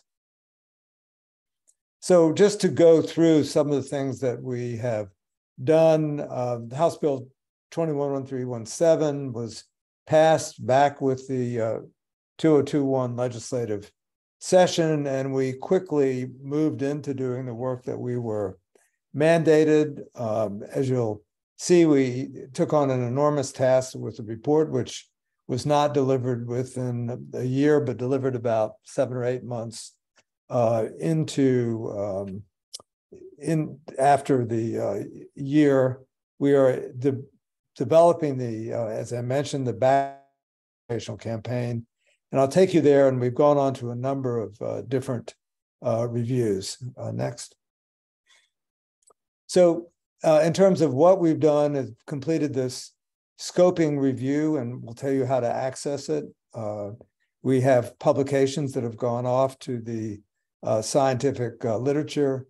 We are proceeding with a review focused on the mental health outcomes and the effects of these products on certain adverse consequences. And as I mentioned, working on the educational campaign. Next. So you can find everything, and Kristen has the slides, so you'll have access to this. But we have a website that includes all our reports, the meetings of the Scientific Review Council, our presentation materials, and importantly, you can access the actual scoping review itself and sort through the many scientific publications from which we've abstracted the results. So I would urge you to go there if you want to find out more about the project, because I'm having to skip lightly over the surface just because of its scope. Next. So just to say what we did, and go on to the next one, in terms of the review, this is some of the language of the Act, and this focus on what the Act uses, the words high potency. For us, that means more specifically high concentration. And there's not an agreed to definition of what high concentration is. So we've cast a net pretty widely in doing our review. And for those of you not in the systematic review business, it means that you're going to, in an open, transparent way, go out and find all the evidence relevant to the question that you want to address. Next. So our approach to this was a so-called scoping review. And what that means is we cast a very wide net and said, what can we find that's relevant to questions about effects of the high potency products? And the specification from the legislature was not to focus on either adverse or beneficial. So we captured literature that addressed both. We have a published protocol, and the methods are available. And as you'll see, the core findings are. In a systematic review, you plunge deeper into a specific topic, and that's what we're doing now on the mental health outcomes. We have the next. So as I mentioned already, there's not a widely accepted definition. And what we did was we either relied on reports of concentration defined in some way within the scientific reports we looked at, or based on the nature of some product that was particularly mentioned that would have a higher concentrations, and resins, others, or uses, dabbing, that would indicate contact exposure to a higher potency product. And as I'll tell you at the end, and it's obvious to those of you who looked at the scientific literature, there's no standardization of how exposure is characterized or what products people are using, which is a complication and a limitation. Next. So the research questions are here. As I stated, we had this broad look at studies that would provide us some information on the relationship of high concentration cannabis products with outcomes. And we also looked at case series that provided information. Next. So the methods are here. We did this massive review, and I'll show you the large number of articles we screened on the next slide. We ended up extracting data from those. Yeah, you can go to the next one. We'll flip back and forth a little bit, maybe, Kristen. So if you go to the next one, you'll see we screened over 60,000 references in the end to come up with 452 from which we actually extracted the data. So this was a large project involving a substantial staff and students to screen through these articles to identify those that were relevant. If you go back one, we identified 4 policy-related questions that I'm going to show you that we used the scoping review to say how much evidence there was. And the scoping review produces what's called an evidence map. Essentially, we have a tool that allows us or others, we make this publicly available, to screen through what the studies are there. And this review goes through November of last year. So the next, so this just again was the enormous number of studies. Then if you go one more slide, thanks. Then there's the evidence map, and it's fairly easy to navigate it. So if you're interested in how many studies are on sleep or driving, performance, for example, those can be identified. And again, the QR code or our cannabis policy project can be looked at the school's website to find this evidence map. Next. And then we've gone from there. We have this review I mentioned on mental health outcomes, and we're doing 2 further reviews in support of the educational campaign to look at what we know about mass media behavioral interventions. We have a behavioral sciences group looking at this, and then looking at the more sort of contemporary methods of, TikTok and social media in terms of reach, because clearly an educational campaign no longer is something based around conventional media. Next. So I think we can skip these next couple. This is just about the mental health outcome studies. And you can see we're screening now a large number, 59 randomized trials and 97 epidemiological studies. And then we have these 2 other reviews in progress, and we can skip the next 2 slides. Okay, and then we're going to go on now to the results. You can skip this one. So let me go to the review findings. And just a reminder that we are following the mandate of HB 1317 around high potency products. So this was not a broad review of all knowledge there is on the health effects of cannabis. So, there have been other systematic reviews. The National Academies did a review in 2017. CDC, of course, National Institute for Drug Abuse have information available. So just we understand there's a very broad literature. Our search was focused down around the questions that I mentioned. So next one. So I'm going to go through, and we evaluated the scope of evidence basically by the number of relevant studies available. And as you'll see when we get to the 4 policy questions, the evidence was generally quite limited, the number of studies available. And some of that reflects simply the limitations of the scientific literature. And then recall, of course, that these higher concentration products are newer in the marketplace. So there's still a relatively sparse and emerging scientific literature. I mean, just for example, I think one of the earliest studies in the database is 1971, when people were interested in the respiratory effects of smoking joints, sort of now products that were probably around 3% flower in terms of THC concentration. Next. So this is the first 3 policy questions. And these were questions that we developed. We reviewed them with our scientific review council. And, again, here's policy questions. Are adolescents and young adults especially susceptible to adverse effects? And a very limited amount of data, as you can see. Are individuals with pre-existing mental health conditions especially susceptible? And again, limited data, some on adverse consequences and some on potentially beneficial consequences.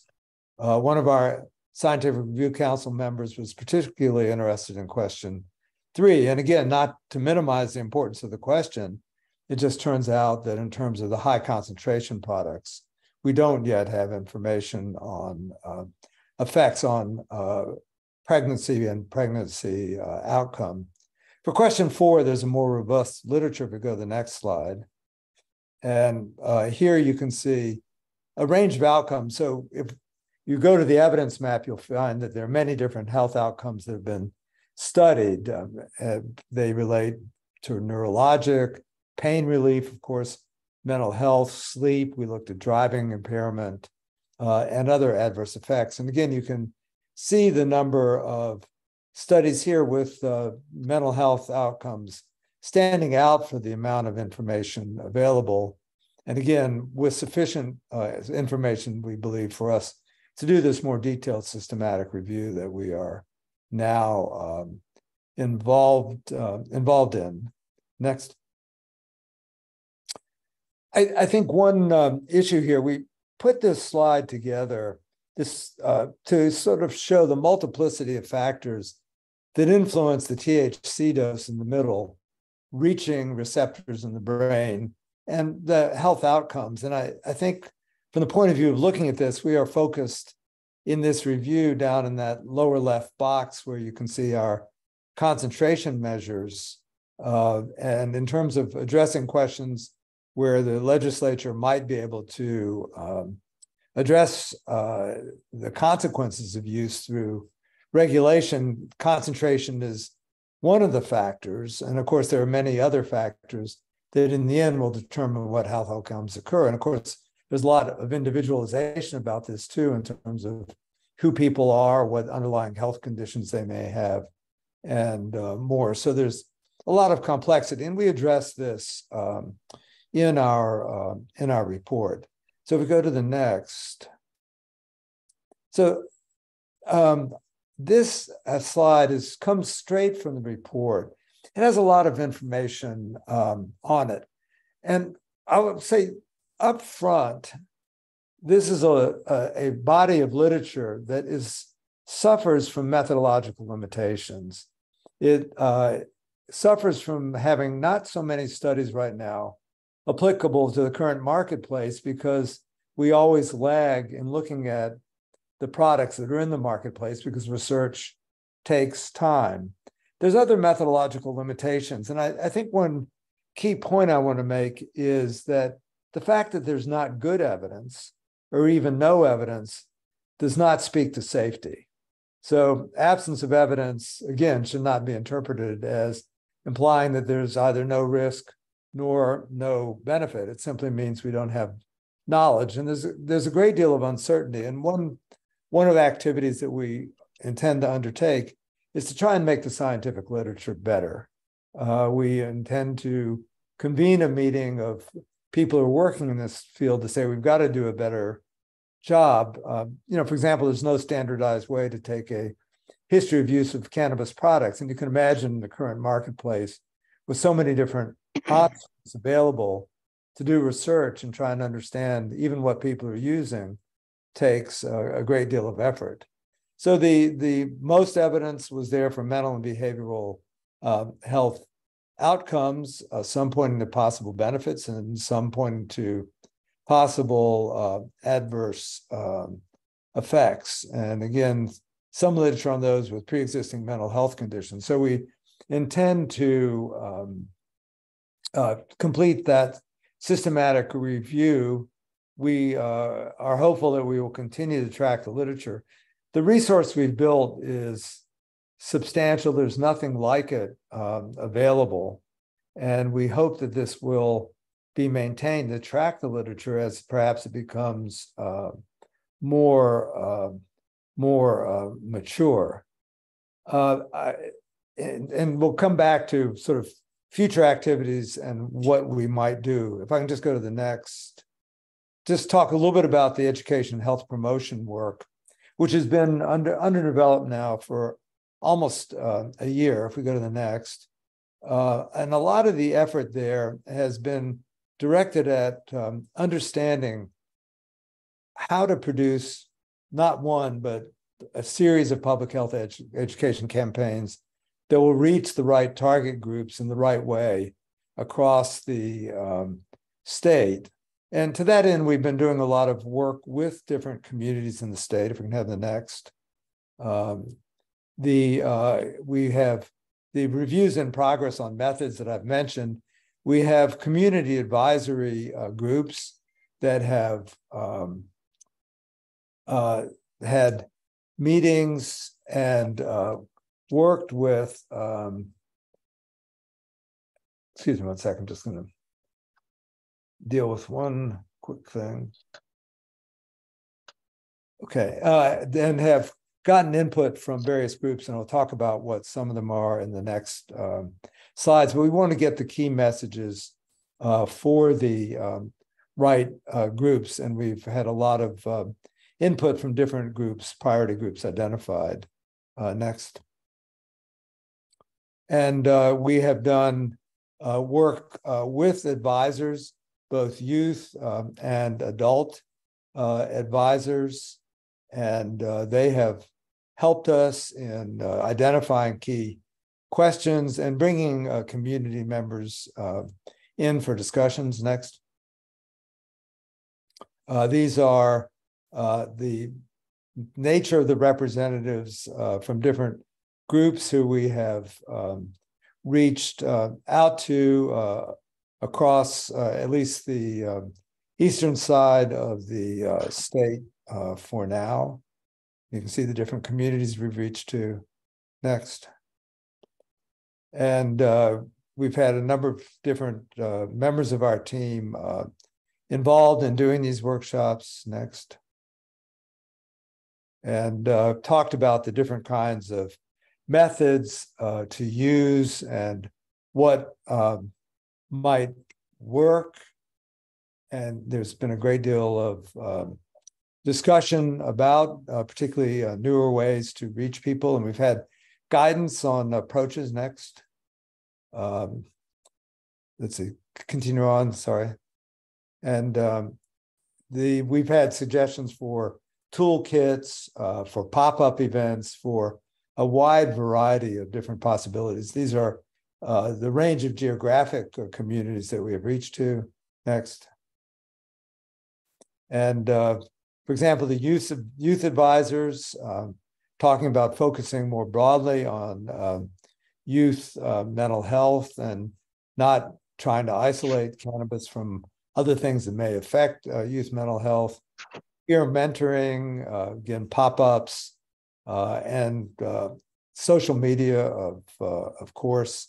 And next, from the adult side, toolkits for adults to talk to their kids, train the trainer models, social media influencers, and focusing again on youth. So we're now at the point where we're going to work on designing and piloting these campaigns. Next. I think we're just sort of at the end. I recognize I've dashed through a lot now.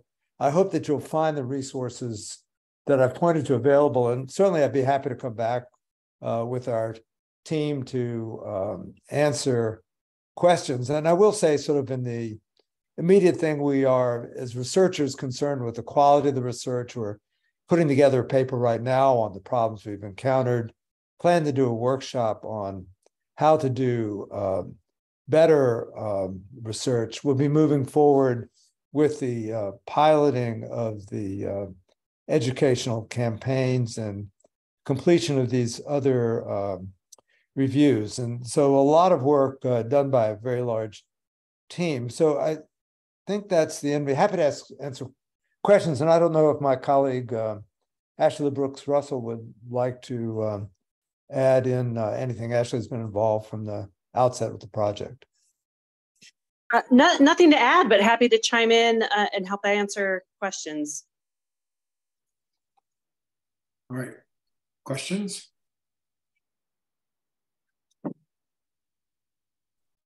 Go ahead, Michael. Jonathan, thanks for the presentation. Can you hear me okay? Yes, I can. Back on slide 29, you had where you sort of broke down the studies, and it said with respect to either policy 2 or policy 4, or question 2 or question 4, that there was a moderate amount of evidence that supported the adverse effects of high potency THC, but then the other entry said that there was a moderate amount of evidence that supported the beneficial effects. Right. How does your agency reconcile that difference? Right. So I'll correct. We're not an agency, but so a couple of comments. I mean, we were sort of given instructions for a review that was not directed that affects one way or the other. So one first point is that it is in this area that we are doing this deeper systematic review that will involve a more critical assessment of these studies. And I think, in terms of getting at your question, which I think sort of heads in what would be the policy outcome of seeing effects sort of one way and the other way, what do you do? I think I think at the point where we've done that deeper dive, the full systematic review, we'll have the evidence available that would be better, I think, better articulated for decision making. I mean, I think decision makers here there's a problem that's not unfamiliar. When the scientific evidence is uncertain, what do you do? And I think it's at that point that those who are making decisions have to decide, for example, whether precautionary approaches are what should be taken. Certainly with youth, that is generally the direction that people follow in setting policies. On this particular set of health outcomes, we will have, I think, a clearer answer, a clearer foundation for decision making, probably within about 2 months.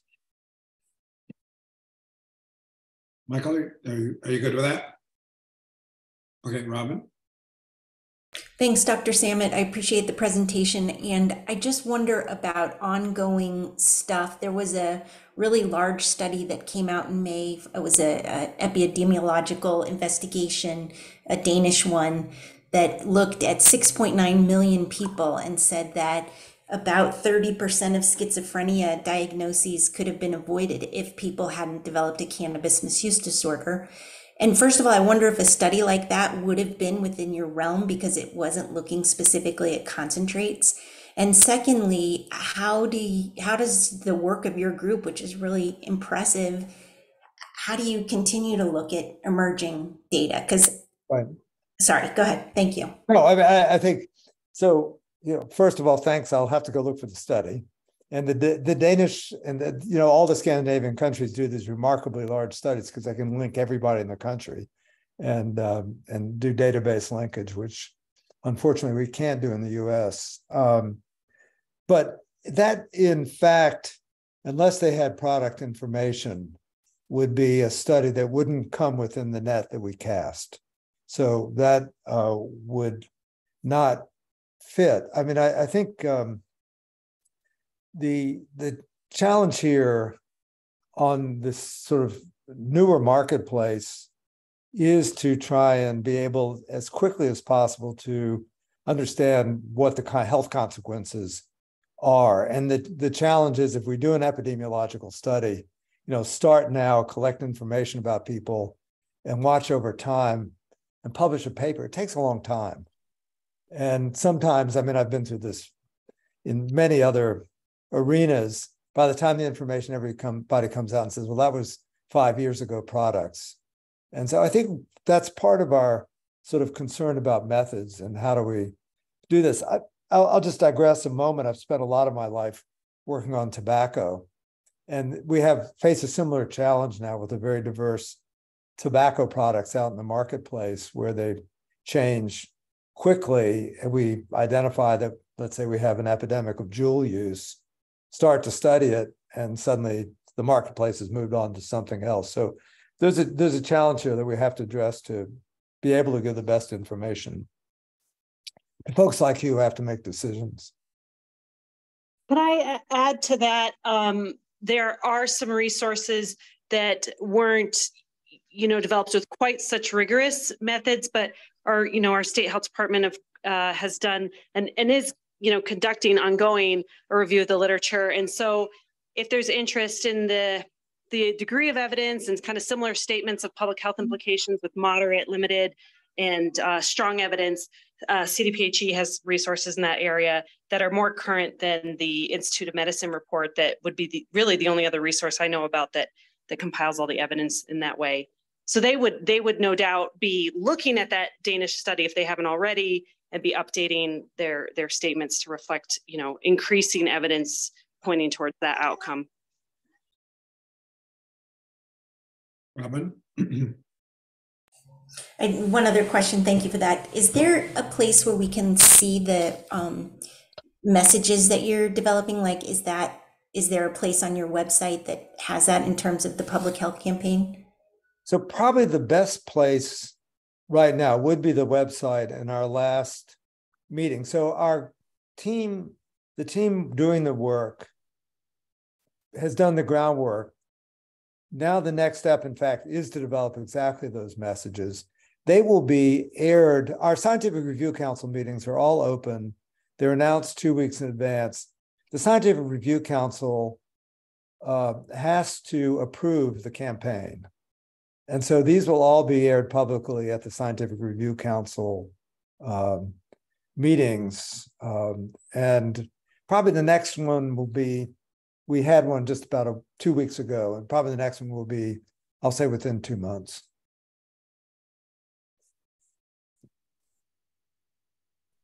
Thank you. Allison? I just had a follow-up question to that about the materials and the campaign. So if the next meeting is in the next 2 months or so and everything goes well, when do you anticipate that those that campaign and those messages would be out in the community? So I would see, there's, in the end, we're going to need to develop the messages, pilot them, and then turn to, I think, different vendors who can have the reach and to run the different campaigns. And, again, my hope is that we will do the message development, the pilots, and be ready to get going by some point in spring, late spring, perhaps, of 2024. I think that's a realistic time frame in terms of trying to really do all the basic groundwork to assure that the campaigns will be effective. Wonderful. Thank you so much. And thanks for all your work in this presentation today. Sure. Thank you. Other questions? Stacy? I know you're just dying to ask a question. I don't have a question. I think it's great work. I'm amazed with what's happening and the focus of it. It's just frustrating that there is so little evidence. And at this point, with the way things are federally, it's going to remain that way. And it just makes no sense. Well, yeah, no, we're as frustrated as you are. I know. For those of you who don't know, if you did research funded by the National Institutes of Health, you had to use this research marijuana from the University of Mississippi. Yeah. 3% THC. Yeah, up That's to all you could 8%. use.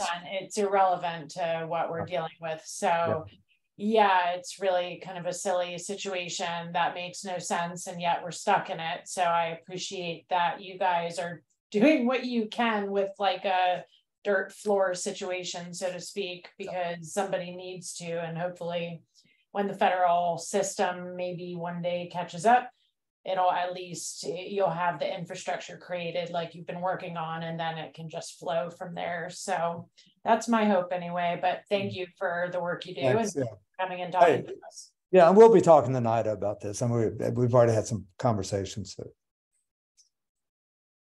Thank you. So I too would like to echo everybody's thanks for doing everything you've done so far. And we look forward to much more, I hope, that will come down the pipeline. I'm going to go back to Michael's question about the conclusions on page 29 and the difference between the two paragraphs, the policy question 4 and policy question 2. And I'm sure this is something that you just alluded to, that you wrestled with, that there's not enough evidence. Now, fortunately, we're in the state of Colorado. We do have, we've had, marijuana legalized for a while. And we also have some of the, probably the biggest concentration of marijuana researchers in the United States at University of Colorado Boulder. And I just happened to chair the Institutional Review Board also. And I see that Kent was on your panel. Right. And Kent was always good at in the research. I know he's moved down to Anschutz now, of course, but he was always good at casting a broad net, which sometimes included genetics or getting genotypes. And so one thing I was wondering about, and this is going to be pure conjecture for you, but the two contrasting paragraphs, do you think that some of that has to do with the person's individual genotypes, or even the cannabis genotypes and how they interact with a person's genotypes? And I'm going to go out on a limb here, if I haven't already gone out to the point of breaking a limb. But there's some recent research out of Northwestern, which is not as big as was it Danish study or whatever, but it was 1,000 study of 1,000 adults, and it looked at epigenetic changes that happen. And I feel free to expound. I know it. So my comment, I'm not going to go out on the limb with you, and I think it's fair to say, look, new science is going to bring us some new insights. Let's hope. And let's just take the epigenome, which everybody's been very hopeful will be give us great insights into what we're exposed to across our lifespans. And maybe we'll get there. But to do, and maybe some of the kinds of cohorts that are being put together may provide answers. But if you look at where NIH is making big investments right now, the All of Us cohort, for those of you who don't know, this is 1 million people that NIH is hoping to put together to do the kinds of studies with the genome and the so-called epigenome. That's not going to have much information about cannabis, I suspect. And, you know, to build the right studies and the right populations, you know, it goes back to what we want to do, which is say, how do we do a better job of answering questions? I mean, we have an important public health problem, and it's getting bigger. More and more states are, of course, you know, legalizing, I'm not going to use the word recreational, whatever we're calling it at the moment. And so we've got a big challenge as researchers to address and build a scientific foundation that, you know, you need, and everybody else taking on a similar responsibility for doing the right thing needs. So I hope we start doing a better job on generating the evidence that's needed. Yeah, I mean, I guess one comment is to try to cast a wide enough net that when they're planning this study is to, you know, ask enough questions. It's kind of like the twin studies that go back, you know, decades now. They asked enough questions that we can gather information now, decades later. Yeah. And sometimes we have those resources, and you know, and even now, you know, one of the good things, or the great things, is that people are starting to do double-blinded controlled studies on different strains of cannabis and their effects. And I mean, that's something that would have been unheard of, you know, 5 to 10 years ago. Sure. And I applaud those that are trying to lead, you know, good science, I guess. So anyway, Stacy. Yeah, I think what Dr. Salmon said earlier was key, and something that we can kind of do, even with, you know, the situation being restricted as it is, to create an infrastructure to collect data, because we don't even really have that yet, right? I mean, there's so many products, there's new products to the market every day. It's like, how do you even in my practice, where I hear about this stuff regularly, I hear about new stuff often, and I'm like, oh, like I haven't even heard of that. And so collecting data in itself is already, you know, like a great starting point. Like, how do we do that? And the earlier speaker, you know, sounded like a great resource for getting that on the ground work done. And so it's just kind of in my mind now, you know, I'm wondering, how do you connect the dots? Because if we're able to get in and educate, you know, dispensaries, this and that, is there a way to somehow get in there and also find a common method of data collection that we can then hopefully one day use for research? So it seems like there are places to begin that are within reach that we could then use in other senses too, because, you know, from all aspects, it would be helpful to have that data, not just looking at cannabis research specifically, but for other industry measures, even licensing stuff. I mean, that's all information that would be really handy to be able to manage in a objective and consistent way between parties, between agencies, et cetera. So it seems like that could be somewhere we could focus, start, you know, as opposed to just saying, you know, throwing our hands up and saying, well, you know, until something changes on a federal level, we're stuck.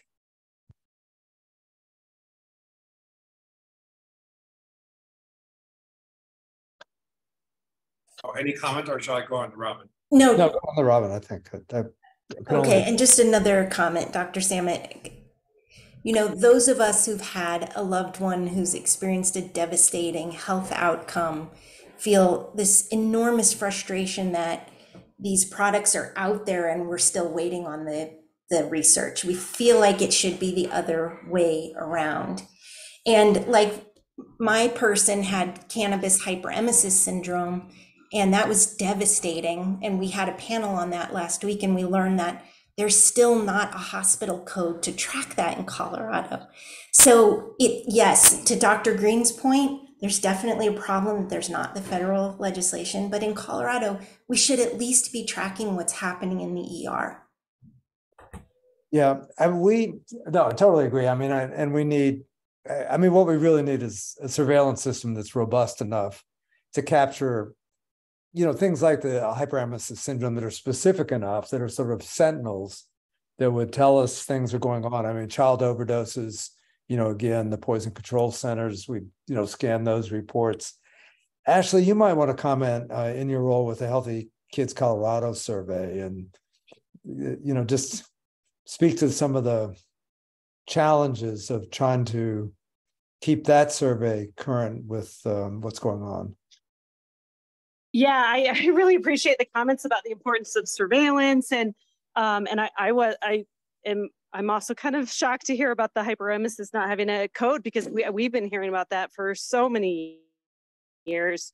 So yeah, on the Healthy Kids Colorado survey, we were lucky enough to expand our questions about marijuana use before legalization in 2014. And so I feel like our state has a good sense of trends, but you have to stay on top of it. We've had to add response options, like delivery service, trying to anticipate, is that going to be something we're going to want to know about? So we have to add the response option before, it's a real issue, and changing terminology and making sure we're using the language youth would use so they recognize themselves in the question. And it is really a challenge to anticipate problems before they're so big that you wish you had a question or a data point on it. Yeah.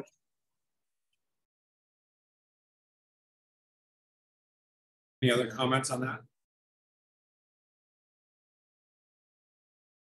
So at least you, Dr. Salmon, live in Boulder, so you may be aware of what we all read in the Daily Camera, or we don't read, either or.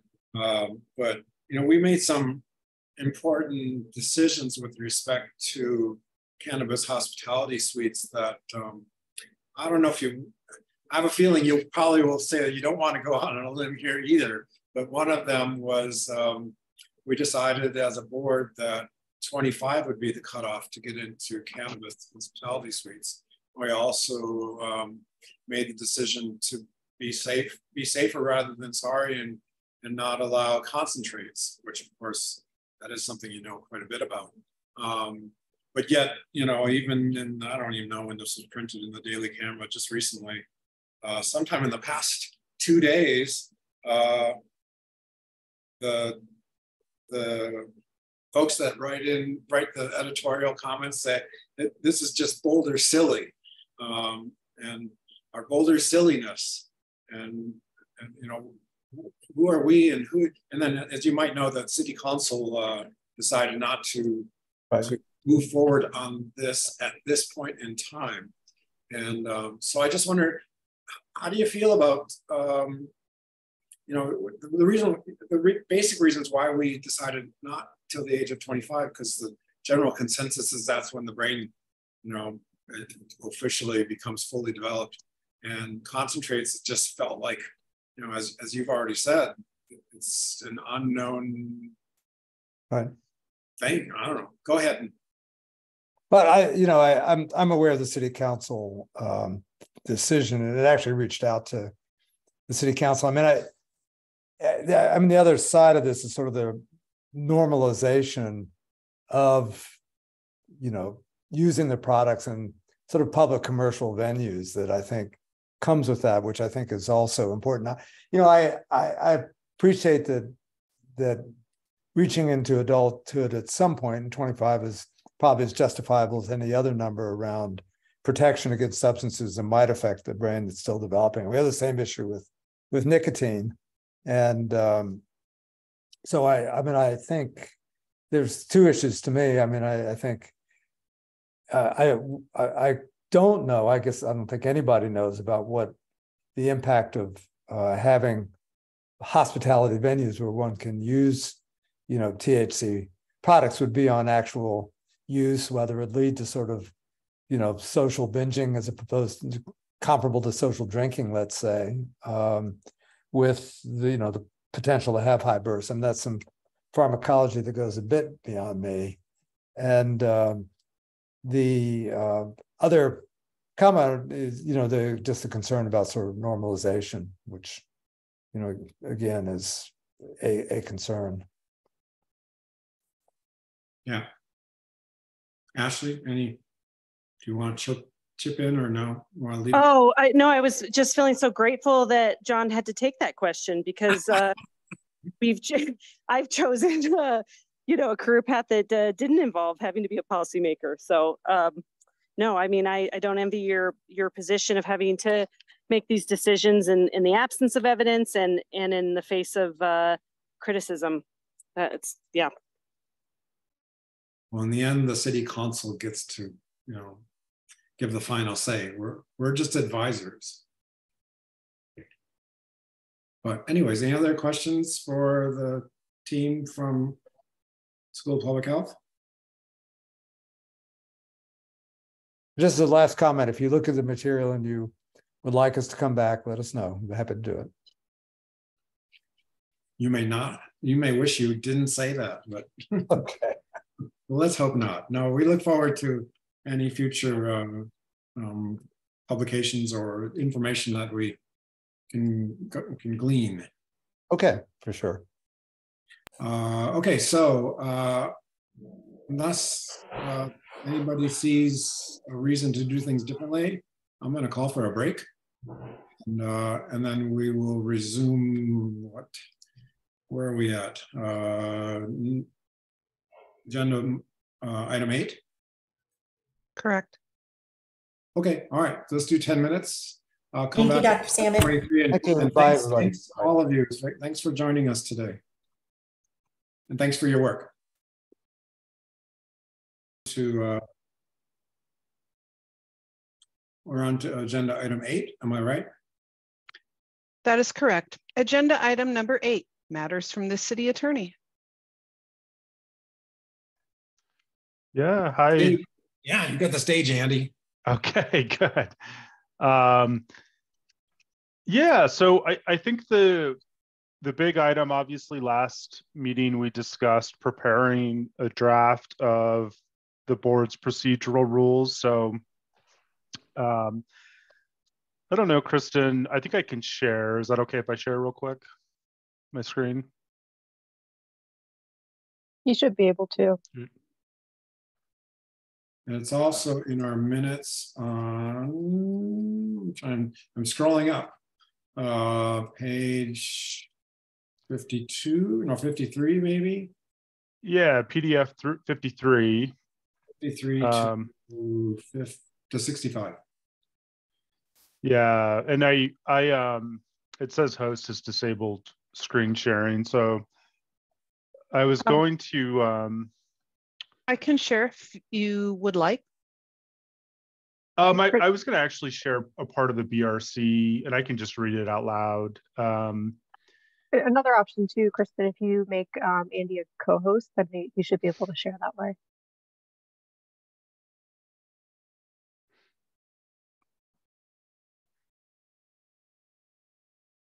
There. Andy, would you like to try now? There we go. Okay, I'm in. So I just wanted, as we kind of get into this discussion, and I don't know that it's going to take super long because we just have, I guess, a big primary ask of each of the board members to go back and start at that PDF page 53 and give it a read. And kind of within that, if there's any comments or questions you have, to jot those down, but also if there's any proposed changes that you want us to consider. The goal is within these procedural rules to, I think, have a clear system for how we're going to go about doing the board's licensing approval and denial functionality. So, and this is just, I know the board discussed this back in, I think it was in May, but the BRC here has, if you can see this, the advisory board's licensing functions may include, and then it has this: to grant or refuse applications for licenses to operate medical or recreational marijuana businesses, as prescribed by, and then it has the two sections on medical marijuana and recreational marijuana. It has this caveat: so the advisory board's responsibilities shall not include suspension, revocation, or imposition of fines. So that's sort of your out of bounds parameters. And then the this is another piece I thought worth highlighting. So the city manager shall issue all licenses granted by the advisory board upon receipt of the completed application, the operating fee, criminal background fee, annual license fee, and any other applicable fees. So with respect to this licensing function, that's as long as basically we've received a complete application and all of these fees have been paid, the decision resides with the advisory board as to whether to approve or deny a license. And then another kind of piece that I thought worth highlighting, two pieces. So one is that it's really designed so that the advisory board doesn't provide or doesn't perform any administrative functions as it goes about this sort of licensing approval and denial process. So that's all still with the licensing manager and the city manager's office. And then the final point is that we don't have any authority over the land use code, obviously. So we need to request an opinion of the planning board if there's some issue, but we need to be deferential in terms of zoning determination or anything of that nature. So they go through their own process, basically. So I just wanted to sort of refresh the board's recollection on some of those key points. I know you all had that discussion initially and you've all been thinking about this at some point, but that's really, the board has its advisory functions and then its licensing functions. And this is really, I think, one of the first major steps to getting those licensing functions off the ground, so to speak. And I'll stop sharing here. I think before you stop sharing, yeah. Andy, Yep. So right now, before the board becomes involved in this, and I'm just looking at it's hard for me to tell what number, but it's the part where the city manager shall issue all licenses granted by the advisory board, blah, blah, blah. Yeah. Exactly, right there. So right now, the city staff would do this, right? Right. And does it all go smoothly? Do they always pay every 1, 2, 3, 4, or other applicable fees would be 4? Does that all happen pretty routinely? Or is it, like, will there be situations where somebody's application will be held up because they forgot to pay something or whatever? I don't know. I'm just wondering. And then there's a follow-up question after that. But I'll defer to Kristen on that point in terms of whether it goes smoothly, but I think the point is that your decision should be pretty dispositive in terms of you're going to be examining the issues, making sure that the application has met all of the criteria. And if it is, then you approve it. And then as long as, and Kristen can chime in, but as long as these are correct, and I think our procedural rules have a separate, I guess, verification process that occurs post issuance, but as long as everything is in order, that is the board's prerogative in terms of whether a license issues or doesn't issue. So Kristen, do you have any, or either Kristen T or C, do you have any thoughts on any of that? I would say overall it's a pretty smooth process, especially with fee payments. I mean, those are pretty transparent. So we don't usually have any issues with that. Sometimes the process can take a while, especially when it comes to passing inspections. I would say that's probably the biggest holdup, but our applications are usually in pretty good shape, and we have the opportunity to review them and provide feedback to the applicants if they are missing information, and there's some back and forth that happens there. But overall, I'd say it's a pretty smooth process. So they usually pay their fees.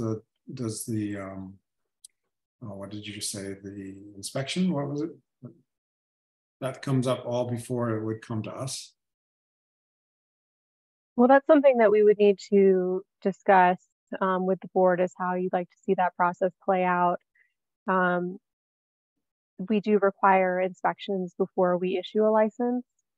Right now, the way that we operate with the liquor board is we have the public hearing with the board and receive their approval first. And then we do the staff inspection and then we issue the license. But, you know, that's kind of up to this board as to how you'd like to handle that. In addition to the application fee on the application, since it's an open book test, does it ever happen that someone does an application and they're not following the distance restrictions or some, you know, are they ever asking for exceptions to certain rules?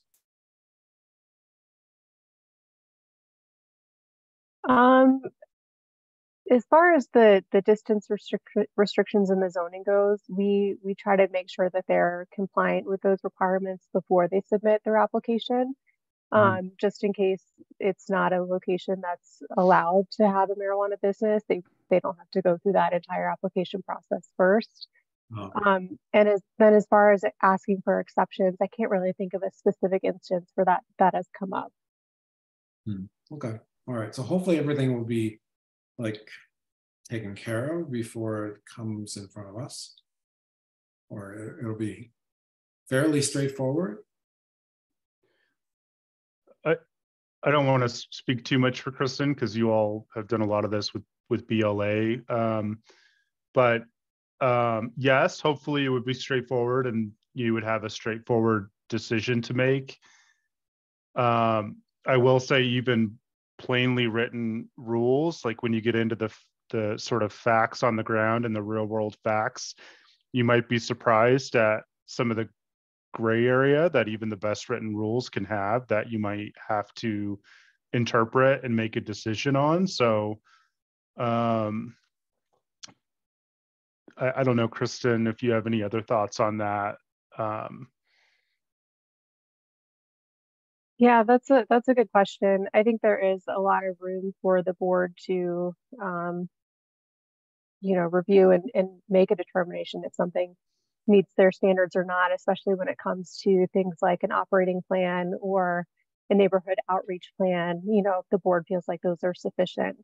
Another thing to keep in mind would be, well, I was going to say needs and desires for marijuana hospitality, but that may or may not be something that we deal with. But if we did, that's something that's the board would need to make a decision about. There's not really clear guidelines there. Okay, Robin, did you? Go ahead. Last thing I was going to say is determining good moral character of applicants. If we do have an applicant that has a criminal history, the board will need to make a determination as to whether they are eligible to be granted a license. That could get gray, you're saying. Okay, Robin? Does the staff give a recommendation during the way what you described, Kristen, with the BLA, the way you do the public hearing first and then the staff does their inspections and fees and all that after? But in the first instance, when it's heard, is there a staff recommendation up front at all that goes into the hearing? Is that input there or not? We do not provide a staff recommendation for the BLA. We do provide our preliminary findings where we provide a report of our staff's findings, but we don't provide like a final recommendation. Okay. Other questions?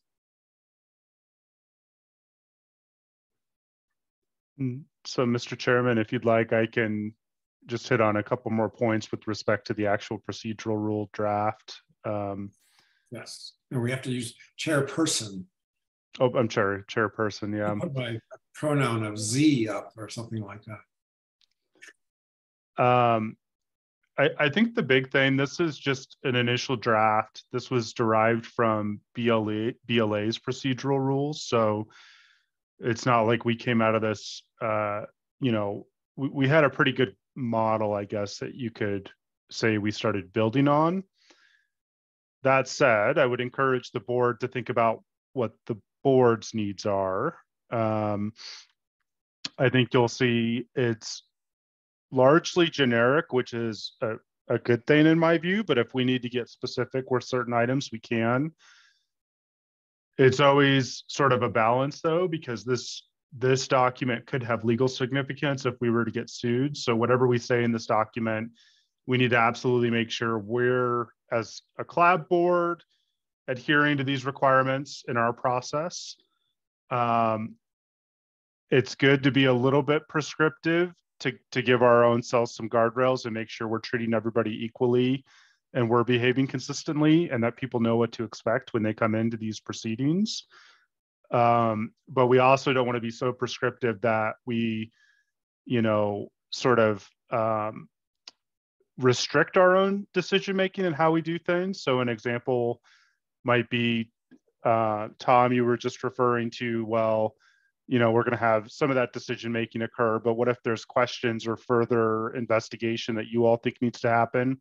There might be sort of some extraordinary circumstances where we need to, I guess, not follow our own procedure. And so we want to be a little cognizant of that. Clarity, that's one thing that we've sought to do. So if there's anything that's unclear on your review, if you don't think you can understand a section, comment on it so we can work on it.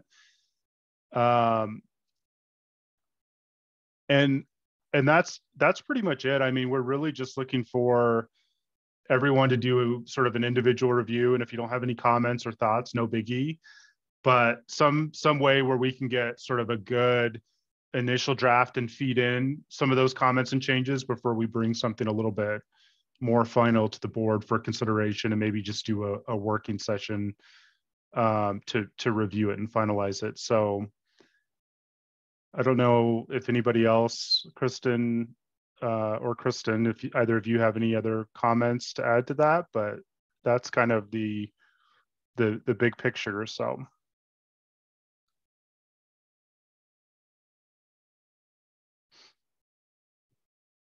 Do we have a date that you'd like to have that feedback by? Good question. So one of the logical starting points for the board to actually start reviewing applications would be January 1st.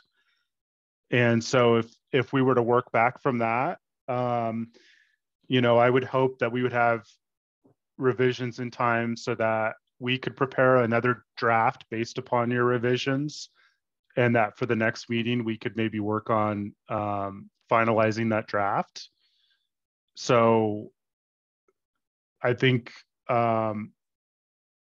Kristen, if you have any thoughts, chime in. I don't know what your all schedule's like, but it would be good for us to circle back with sort of all the revisions and discuss them and integrate them.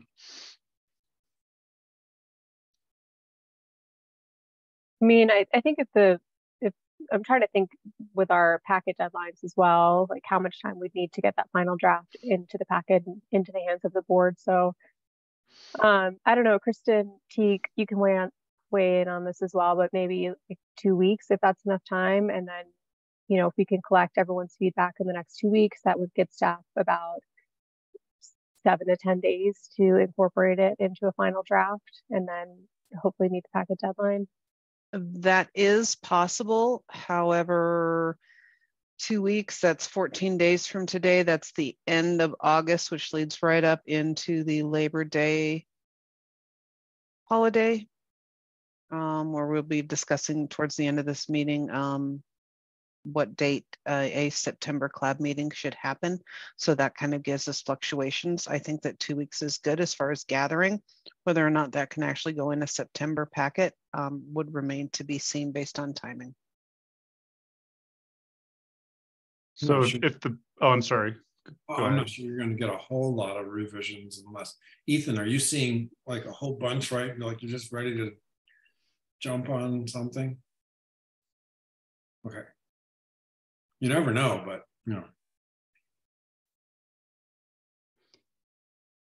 Yeah, I mean, I guess we could shoot for, getting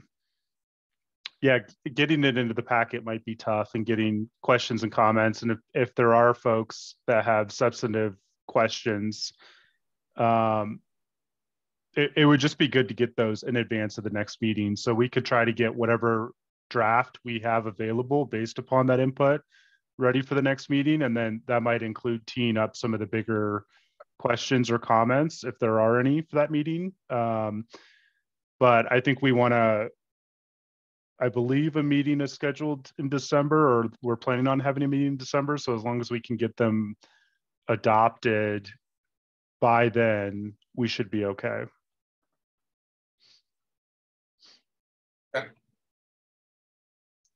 So do I hear then a due date for preliminary board member comments and revisions on Monday, August 28th? I think so. Anybody opposed?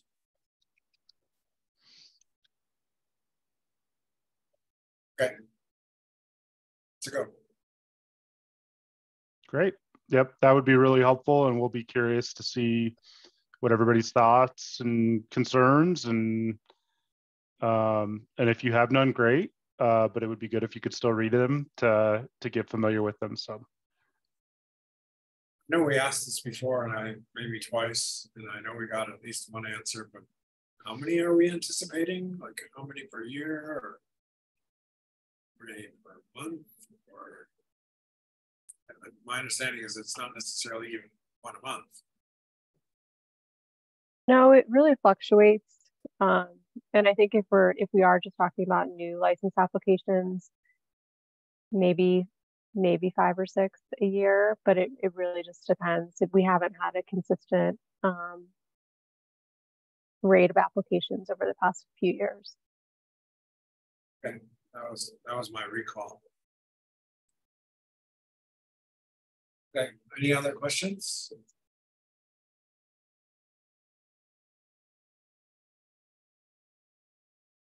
Allison? I don't have a question. I just have a comment before we go to the next agenda item. Oh, okay, go for it. I think we're ready. I just wanted to, just wanted to say, Tom, I know you probably an offhanded comment that didn't mean any harm, but would ask that you not make light of folks' pronouns and use of pronouns and the importance of being gender neutral moving forward. Oh no, actually, I'm embracing. I like the Z pronoun, so I'm not making light of it. Okay. I have used it in many scenarios now. I have not put it up on my screen, I guess, but Yeah, and Allison, I'm awesome, sorry about that. I'll try to correct my references. I just wasn't thinking, so sorry about that. No worries, and thanks for the clarification, Tom. I appreciate it. We had a presentation somewhere around 5 or 6 years ago when I was still the medical director at Wardenburg on 21 different choices of pronouns, and some of them have gone by the wayside. But I'm not a big fan of they, because that sounds like plural, and so I think Z to me feels like it's gender non-specific. So I'm sorry if it sounded like I was making light of it. If anything, I was actually embracing it. I appreciate that. Thanks, Tom. Apologies for misunderstanding. It's okay to call me out too. That's fine. All right, I think we're ready for number 9.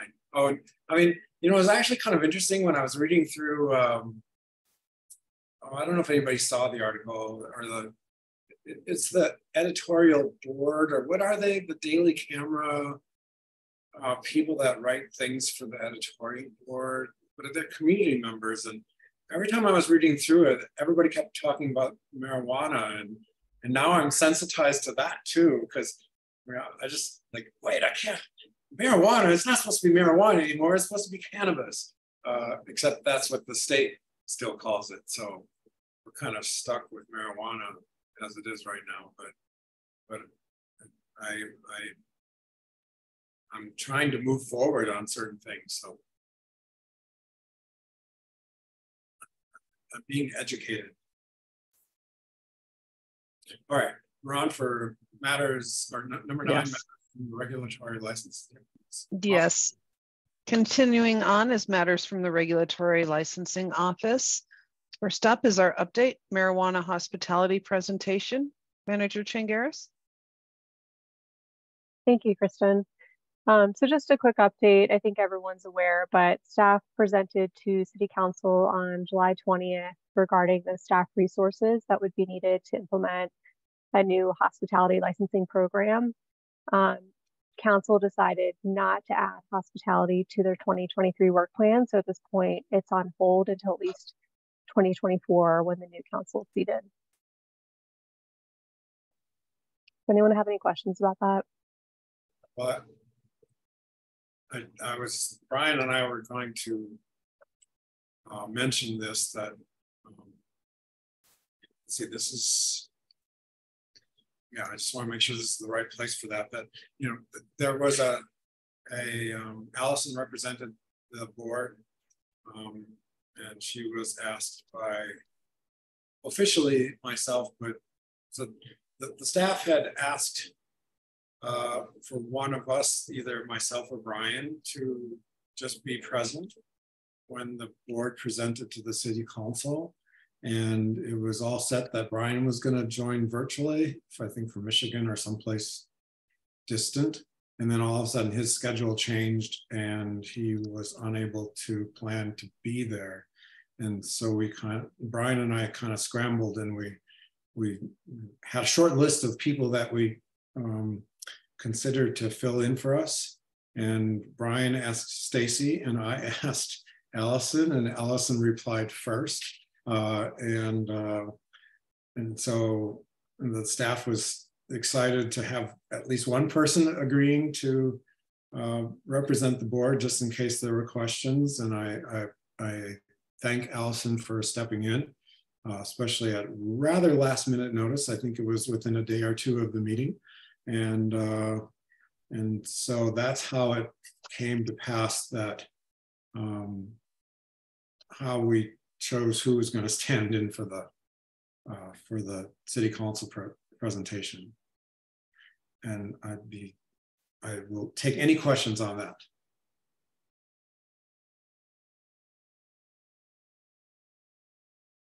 Both Brian and I wish we could have been there, but Allison, did you get a chance? Were you called for questions at all, or were you just present, or how did that work out for you? Mostly just present. I spoke right at the beginning. Kristen let me know that there would be an opportunity just to say thank you to the city council and just acknowledge the work of the board.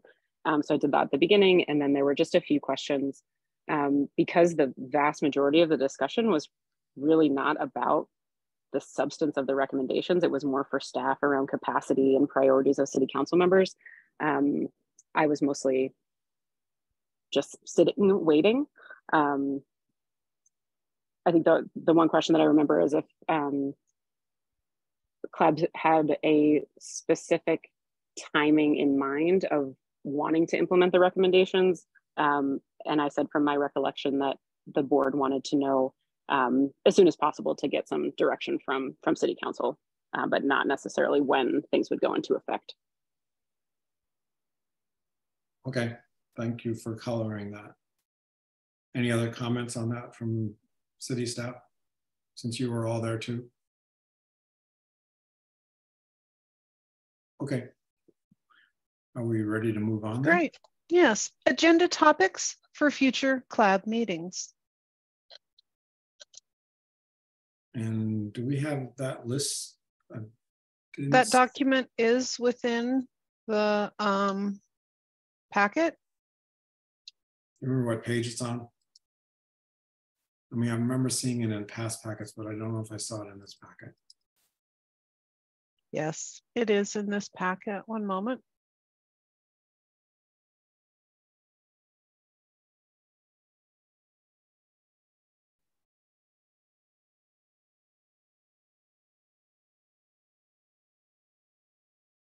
Maybe closer to the beginning. I am looking, and I do apologize. It is normally there with the follow-up recommendations for CLAB meetings from the retreat. And I am not seeing it. Yeah, we got I everything. can provide that if you'll just give me one moment. You want to share screen? If I am able to open that up. One moment.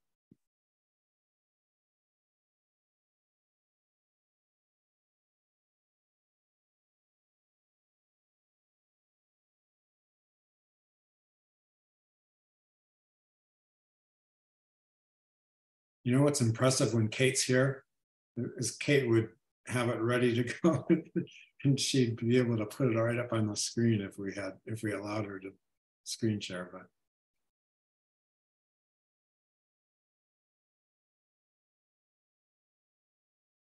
Are you talking that very large document, Tom? I think it was a one pager from, I could look up past minutes. So what we do have as items that are included in each packet are procedures for motions, meeting for ground rules, and follow-up recommendations from CLAB meetings from the retreat. Let me get back into May's packet.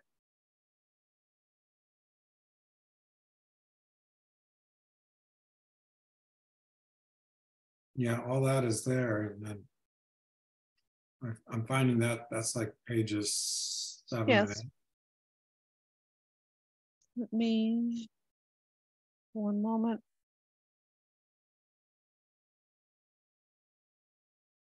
Everything's trying to download instead of open. Well, while she's looking for that, does anyone have any Here we suggestions? go. You got it? I do.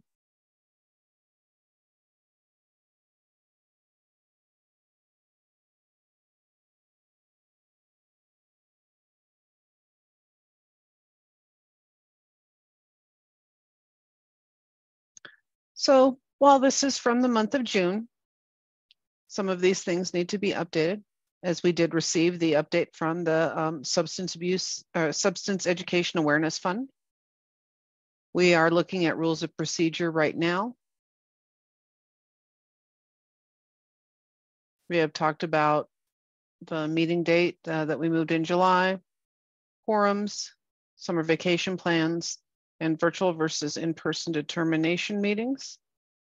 We do have a secondary document.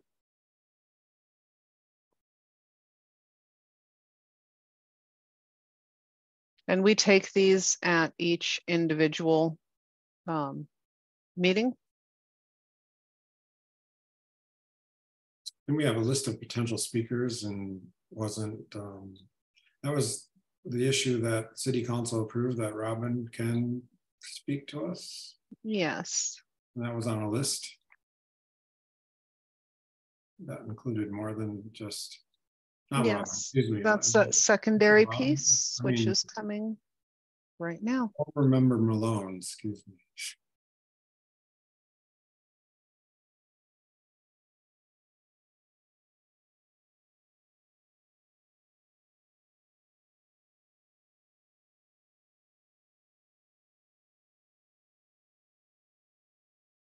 Can you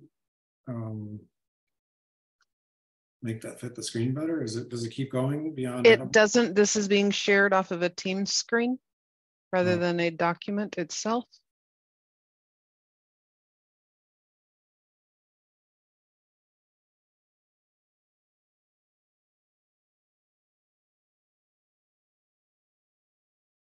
And then there was the speakers here. Oh, okay. Right, Tristan Watkins, I remember. We kind of suggested that maybe once a year we have someone from the Change Lab come. I thought.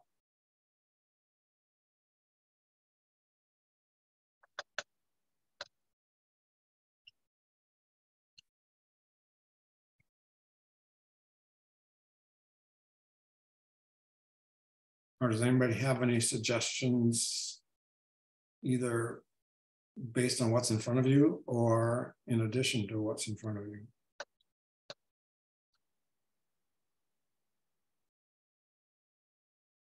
I see member Noble has her hand raised. Okay, sorry. Thanks, Kristen. I sort of wondered if the board would be interested in exploring. So we talked about last time about changing the word marijuana to cannabis, but there's another, I think it was Nathan talked about changing recreational use to adult use. I think that's smart, and would be interested in looking at that. I know we tabled that conversation because we have to wait until it's lined up with what the state's doing, but I don't know, maybe that's a future conversation. We might encounter the same challenges if we can't really change things unilaterally in Boulder. I mean, we might all agree that the name should be changed from marijuana to cannabis, but we can't really do that, can we? I don't know, Andy, you were.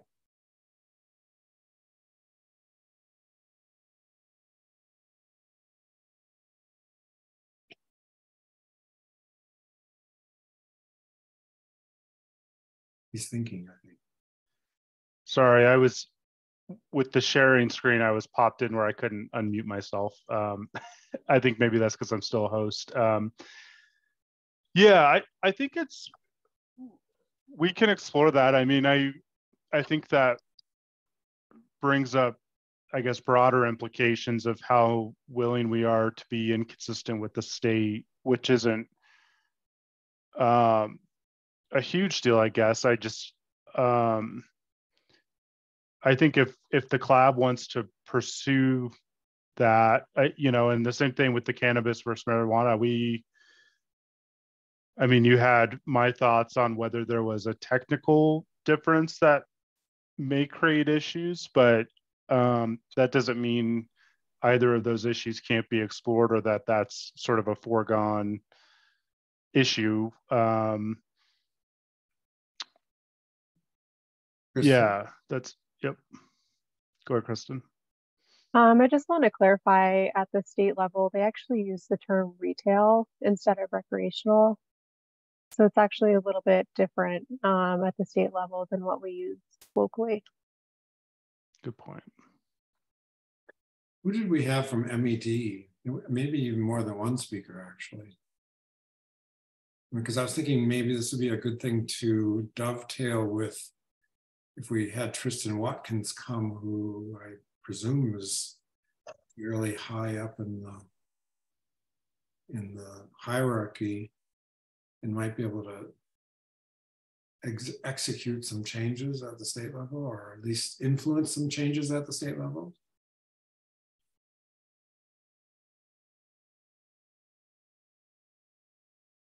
Does anybody know Tristan? Robin, no. Stacy, no. I don't know what does the cannabis business office do? Maybe that's why we have to have this person come speak with us.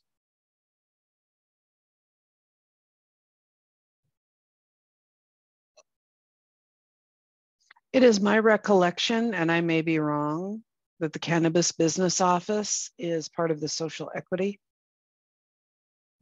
licensing that the state does. Okay. Well, if we invite them, then they can tell us what they do.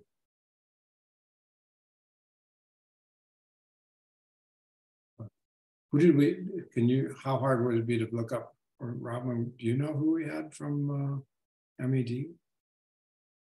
Way back when? Maybe 2 years ago or so? I mean, we had somebody not too long ago I can see her face. I just can't think of her name. She's great. She's a good speaker.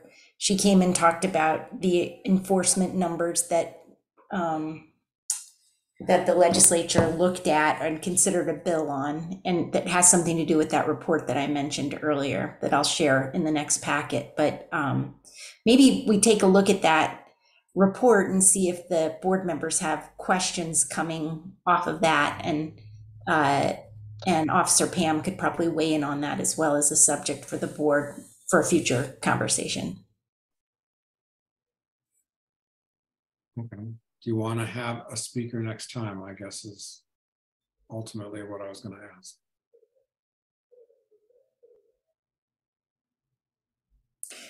A quick question, if you don't mind, Chair. I just wonder if the staff are working through anything where having the board take a look at something might be helpful in terms of licensing staff or your group, Andy.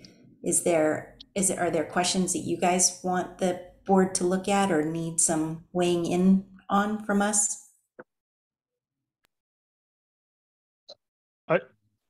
I think it would be good for, I mean, at some point, the board will probably need an overview from licensing about sort of its process, what it does, and then the standards that are currently applied for applications, just to sort of prep you all for sort of the issues you might see in your application review. And that's frankly an area that I mean, I can see the CLAB or I can see the BRC regs fine enough, but it might be good to maybe set some time for all of us, including myself, to sort of have a discussion about what this looks like, what the standards are, how are they applied, where is certain information found in the applications, that kind of thing. So that's the only real thought I have as we get ready for licensing.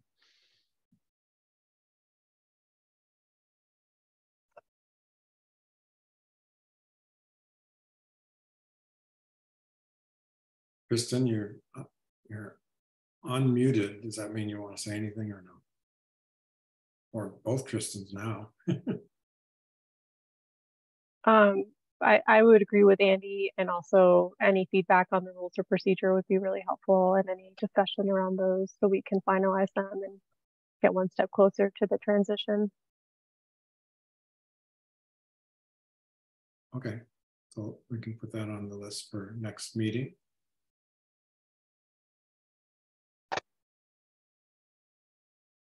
I mean, I do know that the Change Lab has been doing some interesting research.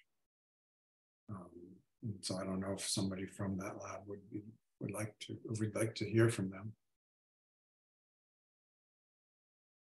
It could kind of dovetail on Dr. Sammett's or the School of Public Health's presentation. Trying to shed more light on research.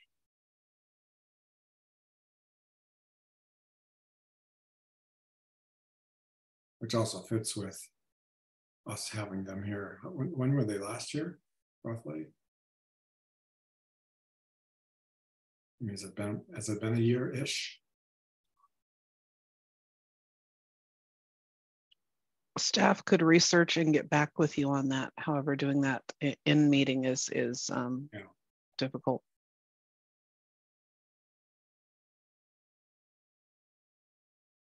You guys are the one who reach out, right? Or the folks, I mean, that reach out to potential speakers. We certainly can. It'd be helpful if someone has the contact information for who you'd like us to reach out to, but we can also just try to Google it if we get some direction from the board. Well, I could start the conversation.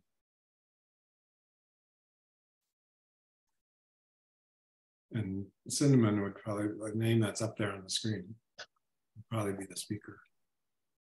But I'd let them decide who they want to represent the lab. But that's only if people are okay with that.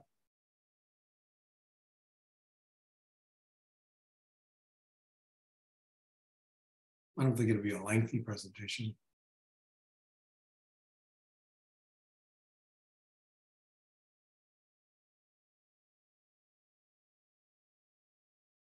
Any other ideas? Ethan? Wouldn't be for September's meeting, but Alana Malone did say that she'll be available for October's meeting to do an educational presentation for concentrates. So figured I'd mention it now so we can get it on the calendar. That was listed. It must be up above. Yeah. What we can see there. Yeah, there, okay. Let me hold there just for a moment. Don't scroll down. Is there anything else on this list?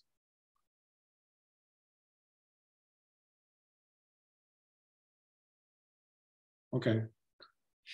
So October for Alana Malone.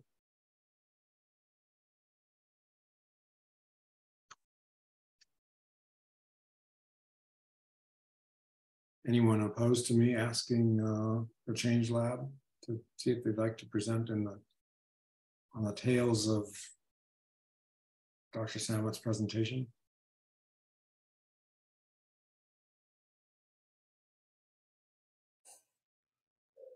Robin?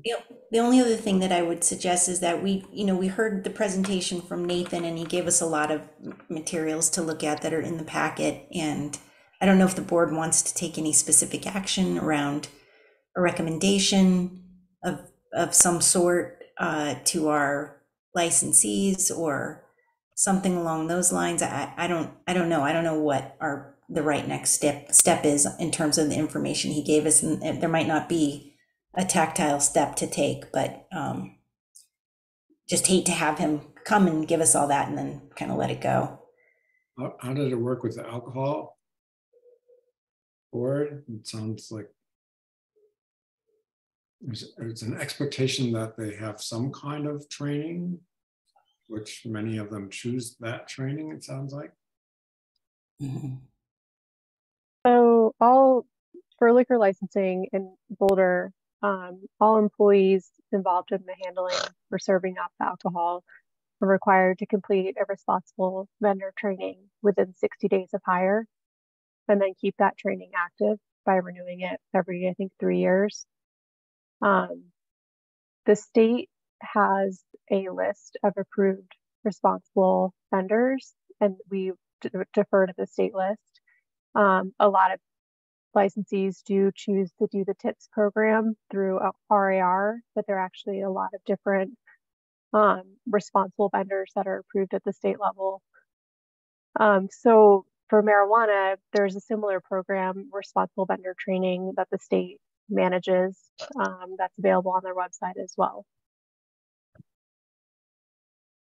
So do you think, but that that training requirement is actually outlined in the BLA rules of procedure. So Andy, I don't know if that's something that we would need to add to our rules or how that would work if the board decided to implement that requirement.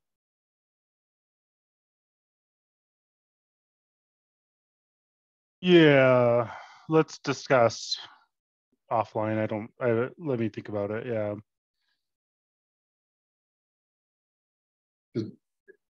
Are you suggesting that the list would be almost as long for responsible vendor training for cannabis versus liquor? It's not quite as long yet. I think it's just a younger program. There aren't as many service providers out there, but there's a few to choose from on the state website. Okay, there's a list. Mm-hmm. Yeah, on the MED website, they post a list of responsible vendors. All right, so how about we let you guys discuss it offline, and we might eventually come to the conclusion that, not putting words in anybody's mouth, but maybe we require them to have some kind of responsible vendor training. I don't think that was in the list of motions that are, at least for hospitality suites. Is there an expectation right now for cannabis businesses?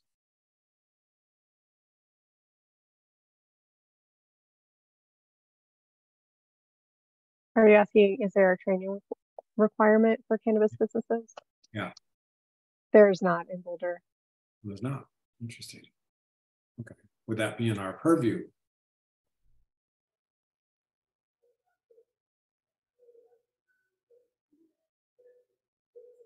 Are you asking if the board could add that requirement for businesses going forward? Yeah. Andy, do you want to speak to that? Yeah, I think I mean that's what I was gonna talk to you about offline, was basically whether it could be something that the board would adopt on its own, or whether it would have to be like a recommendation that it would make to council for adoption. So that's, I think we would just like to discuss it offline. We can keep it on the future meeting work plan for sure, though. Okay, can we add it? Would that be in the list of suggestions for future club meetings? I'm seeing a yes, a nod yes. Okay, I'll take that. Okay, does that work for you, Robin? Yeah, thanks so much. I just think I just keep going back to that policy suggestion form that we got that seems to say that we have a problem with bud tenders making medical recommendations, and I want to explore this idea of vendor training or bud tender trainer, whatever it might be, to make sure that's not happening. You know, for some bad outcome, and I'm not even sure that we're seeing bad outcomes. I'm just curious about it. Okay, let's put it on the list. Anything else?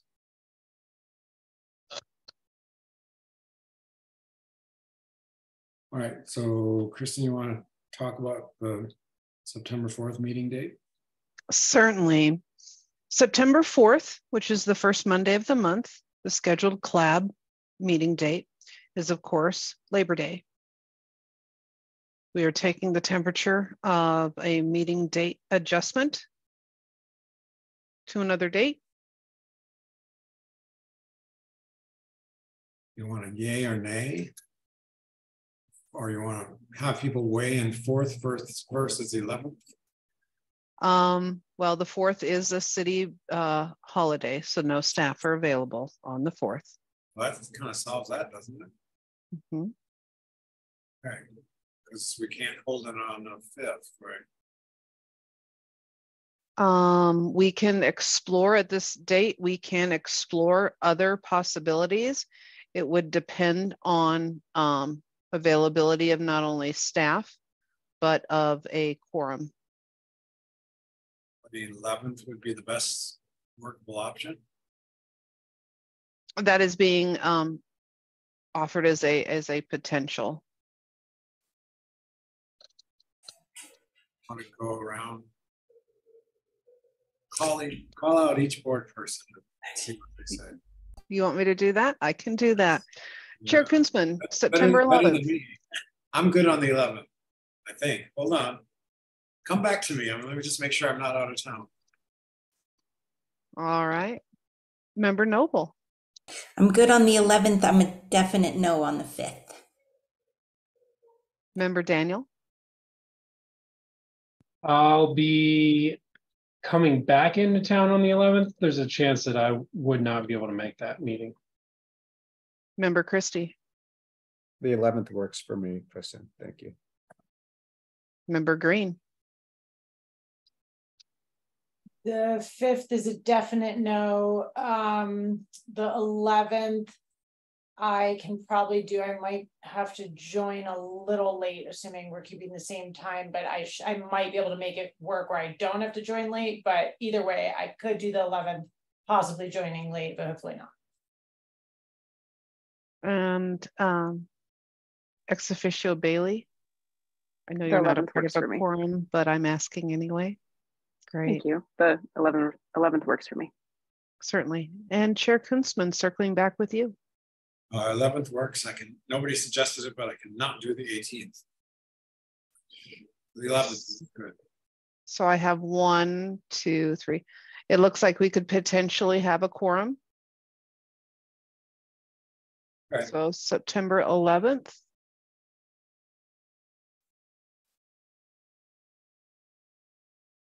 And thank you. So the next item would be just a reminder that the October meeting was the selected hybrid option. The meeting will take place at our Brenton building.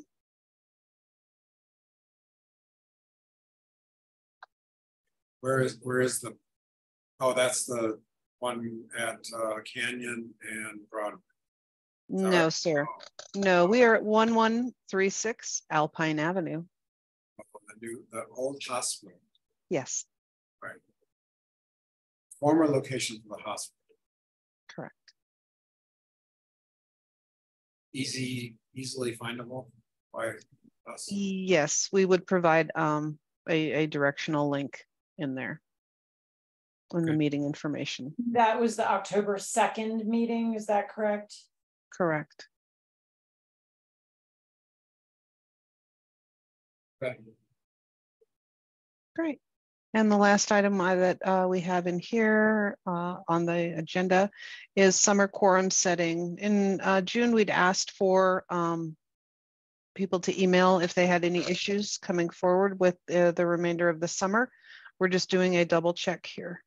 I mean, we just addressed the September, so I guess the summer portion is a little redundant, but does anybody have any known conflicts for October? On November, December. In October, we'll talk about the holidays. Okay. So if you can start kind of thinking about that, I know it's a little bit early, but not when you look at October, not really. January 1st is a Monday. Assuming that not be a meeting day. No. But we'll get to that at a future date. Correct. All right. Okay. Agenda item 10. Sure, matters from the chair and members of the board. Andy, did you want to have any input before the chair or any members from the board? Nope, I'm good. Have you had any further discussion among staff about attendance expectations?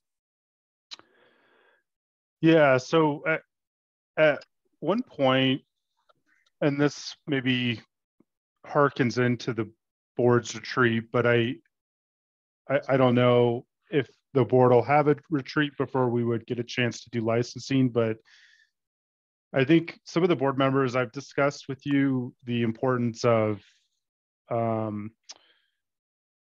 guess, member expectations when we're actually doing these hearings. So keep in mind when we do a hearing, there's always the risk that if we render an adverse decision to the applicant that they don't like, that they could bring a lawsuit.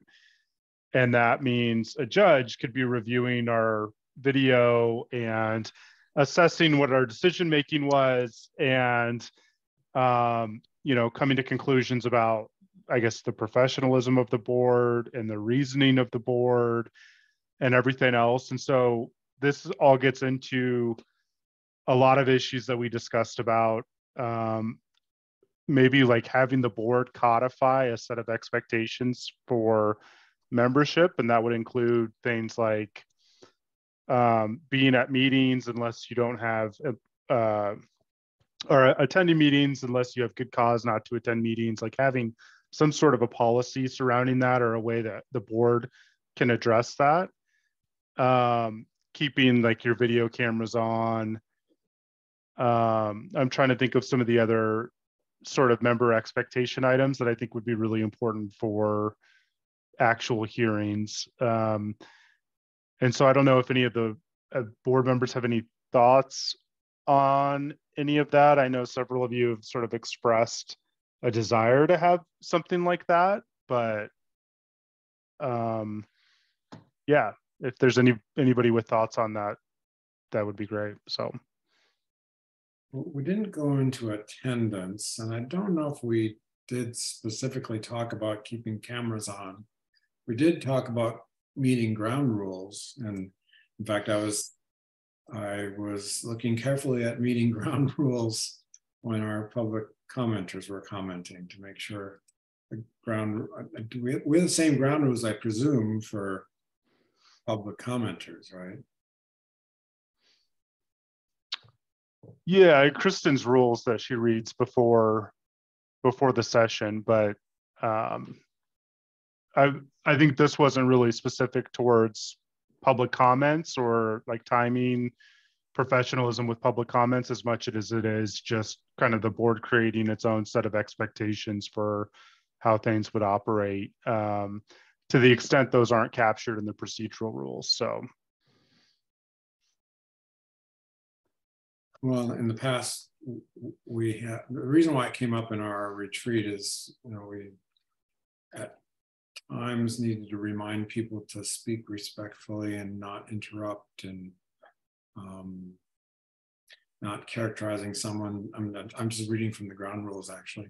Avoid characterizing someone else's position as bad or wrong or, you know, naive or whatever.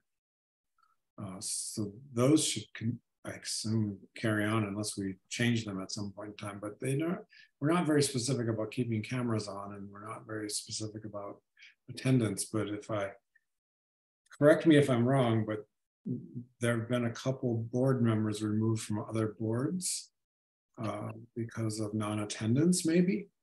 I don't know. You can tell me if I've characterized that.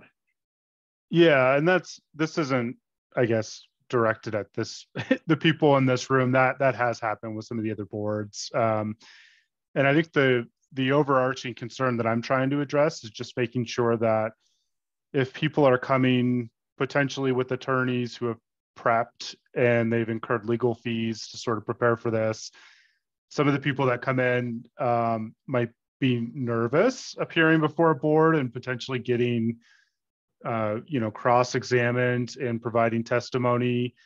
And it's just sort of a big deal for potentially for applicants. They might have a lot of money on the line. And so that was really what I was getting at, was making sure we're going to, for certain, have a quorum, and we're going to know, who our chair is. And if our chair isn't attending, that the vice chair will be attending.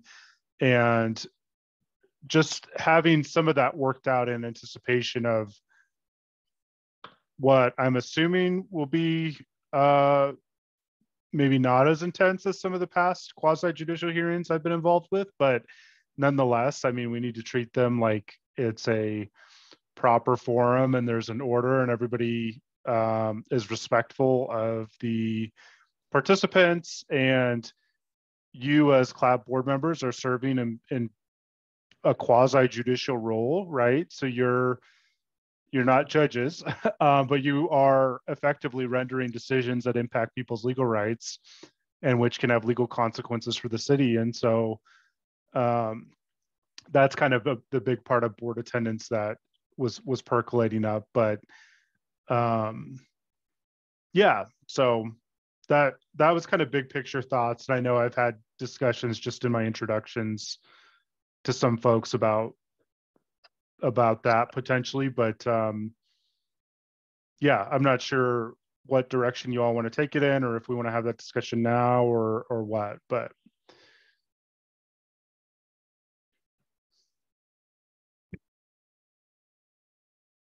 Does anyone want to have another retreat in the near future? When this retreat was from, it's almost, when was our last retreat? November. In November, yeah. Yeah.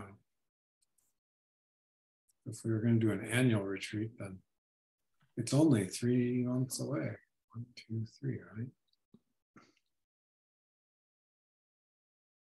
What does the staff feel about having another retreat? We're happy to facilitate a retreat whenever the board feels ready for that.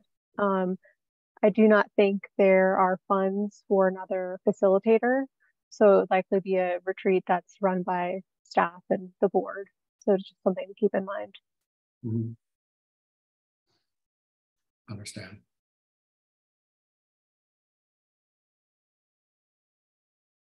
Board, what do you think?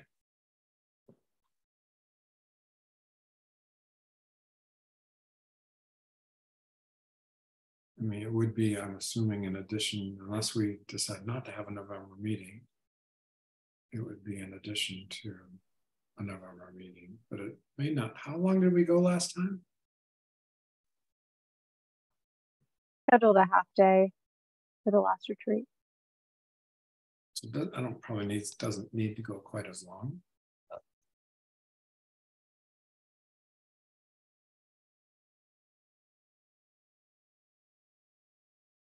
I would suggest maybe 1 or 2 hours.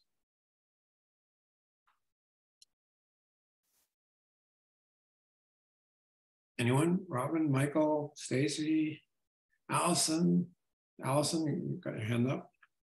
Are you asking Yeah, about am I in favor of another in-person retreat? Or also just the issue of how, like, do we need some more ground rules? I mean, my personal opinion is I don't think that we need more ground rules that are laid and with respect to, Andy, to the comments that you were making. I know this isn't personally coming from you against us personally, but right. Just as an example, like my doorbell rang twice. I had to get up and answer the door. I felt like it would be weird if I didn't shut off my video and just got up and walked away, and then the public just sees a blank screen. Right. I feel that it's more appropriate to shut our video off if we're not, our face isn't physically there. But you know, I'm not wedded to that policy. And I'm in favor of another in-person retreat. I think that was helpful for us. Allison, you had your hand up and then your hand went down, and now Stacy's hand is up. I agree with Michael. I think having an in-person retreat, it was really nice to do that last year. I know last year we had some pretty specific things we wanted to talk about. So I think if there were similar objectives or things that were really predefined that we wanted to talk about in a retreat, I'd be all for it. And I do think it makes sense to revisit, you know, some of the expectations. I think that's really helpful when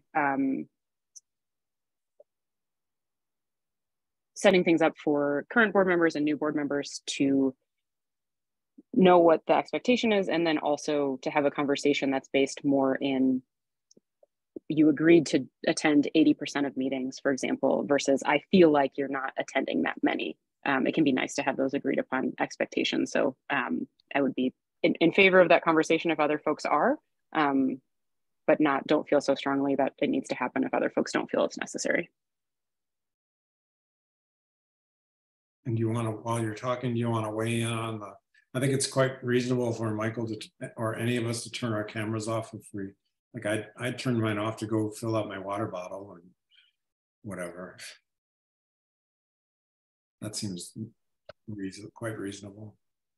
Stacy or Allison, do you want to comment on that? I was just saying, I mean, I think it's a fair expectation to add, with a balance of a judgment call. I'm in a vehicle right now, so that feels like really unprofessional to have go in my car. But I think it's worthy of a conversation, and especially I think Andy makes some really good points about some additional scrutiny to the board and the decisions, and in this new phase of thinking about licensing, I think it's important to talk about and have some shared expectations. Okay, Stacy? I think the retreat was helpful last year. I mean, we found out a lot about each other that I think could come into play in understanding viewpoints when we're here meeting, and you know, just learning a little more about each other's backgrounds where we don't have time to do that during meetings. So that I think would be useful. I agree, it doesn't necessarily have to be a whole day thing. It could be even shorter than half day. Doesn't necessarily need a facilitator unless there are more, what's the best way of putting it, like challenging topics to address. I think in that setting, a facilitator is helpful, but if we're just talking about things that don't feel quite as triggering for people, I'm not feeling a strong need for that. Beyond that, you know, it's always helpful to review expectations, and the way I see things, that, you know, it's always good to hear it because it could be evolving, and we should all know what the expectations are, especially as there's new members joining us. And then the camera thing, yeah, I mean, if we are in a meeting in person and leave to go to the restroom, for example, that's akin to having your camera off, right? Like stepping out and chewing a granola bar real quick so everyone doesn't have to watch you chew. Like those are the types of moments where I think we need to be able to have adult discretion and professionally be able to turn off our cameras when we feel like that's appropriate, or if you have a quick trip in your car or whatever it might be. But I think it can be part of the expectations that in general we'll leave our cameras on, you know, barring those times where a member has to do whatever they have to do and the rest of the world doesn't need to bear witness to that, right? So just like you would in a regular meeting, you know, you can step out, you know, it doesn't need to be a big deal. If we did a retreat, staff, I'm assuming we could have it hybrid.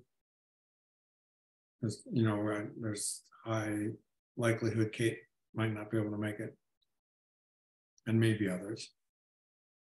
Yes, we could accommodate a hybrid retreat if that's what the board would like.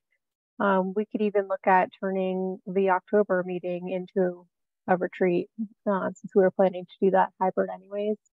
But if you wanted to do something separate, we have the Brenton conference room available, which is set up for hybrid meetings, but we could definitely use that space. Okay. Well, so maybe we could actually keep the agenda purposefully light and have part of the meeting be a retreat.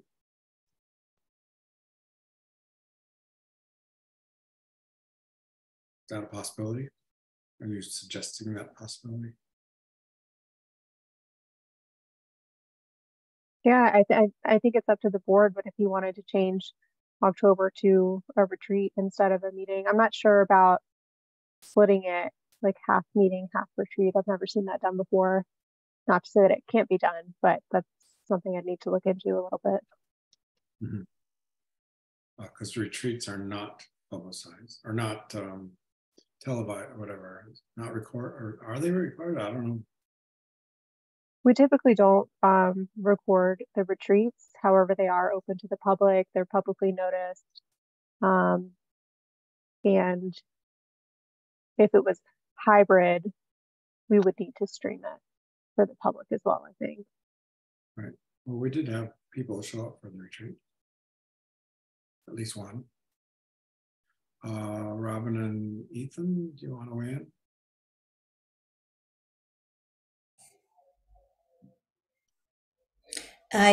Yeah, I mean, I liked the retreat as well. So I'm totally willing to do that. And in terms of the rules and stuff like that, the one thing that I think might be helpful to Andy's point is if you are going to miss, maybe we make a commitment to, unless it's an emergency, letting somebody know, you know, within a given amount of time if it's possible. That might be a helpful thing expectation to actually write down and ask people to agree to. Yeah. Well, it's important also for quorum, right? Like if 4 people suddenly drop out at the last minute, then the rest of us have blocked off that time and we don't have quorum, then the time is wasted for everyone. So it seems like that's a real important thing to do, you know, to like let people know if you're not going to be there, because we may have to cancel a meeting if a bunch of people aren't there for whatever reason. And so that would be better for all of us, I'm sure, to know in advance, not like at 3:15, you know, on the day of. And Brian has an emergency come up within the past 24 hours, which is, I mean, he was planning to be here, but something came up. And Michael's usually pretty good about letting people know, and Kate's usually pretty good about letting people know. I think Allison's been here pretty much every time. Ethan, you want to weigh in?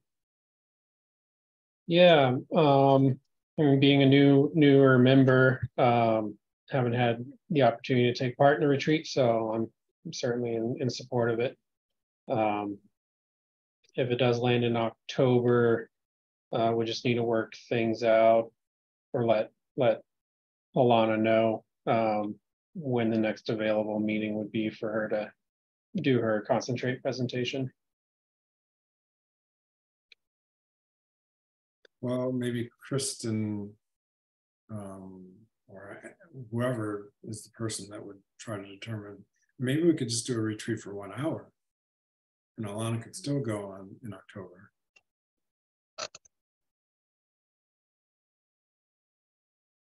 I don't know. I mean, I think with a retreat,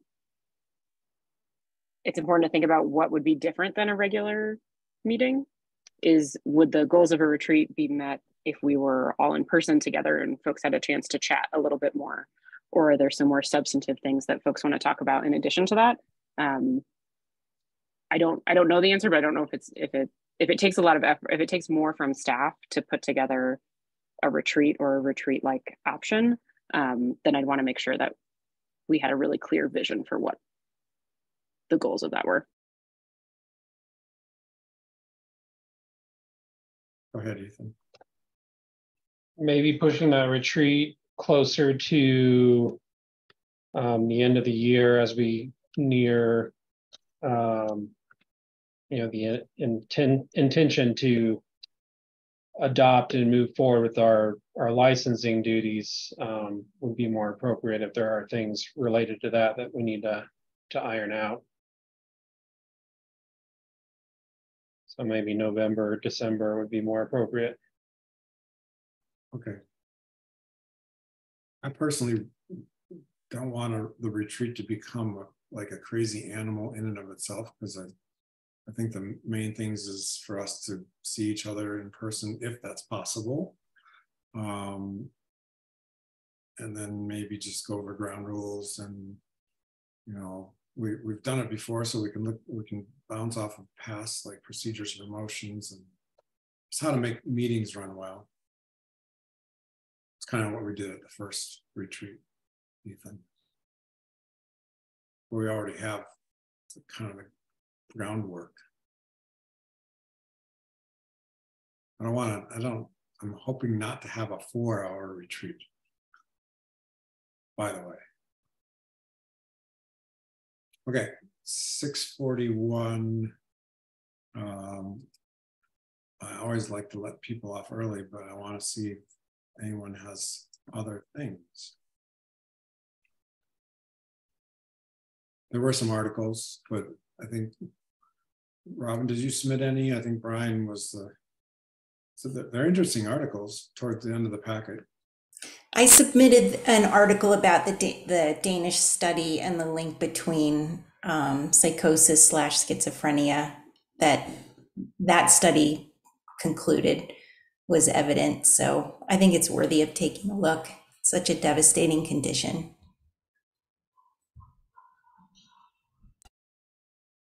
Okay, anybody else? I'll probably be sending through that the epigenetic one that I mentioned, and then also I don't think we've seen the thing that came out 2 days ago, or maybe you all have seen it. I don't know. It's in the Daily Camera, or 4 different. What do they call it's not the editorial board. That's probably giving them too much. It's just the Camera has this tradition of keeping a volunteer board of writers, and they will take up a different topic. And they've been doing this for I want to say about 15 years or so. And it's always really interesting. You always get lots of different flavors. And I thought the column was a pretty good one. It's worth a read. And if maybe we can include it in the next packet. Yeah. I'm not sure they followed our ground rules, but anyways. As long as they can follow the Daily Camera's ground rules. Okay. If no one else has anything else, anyone want to make a motion to adjourn?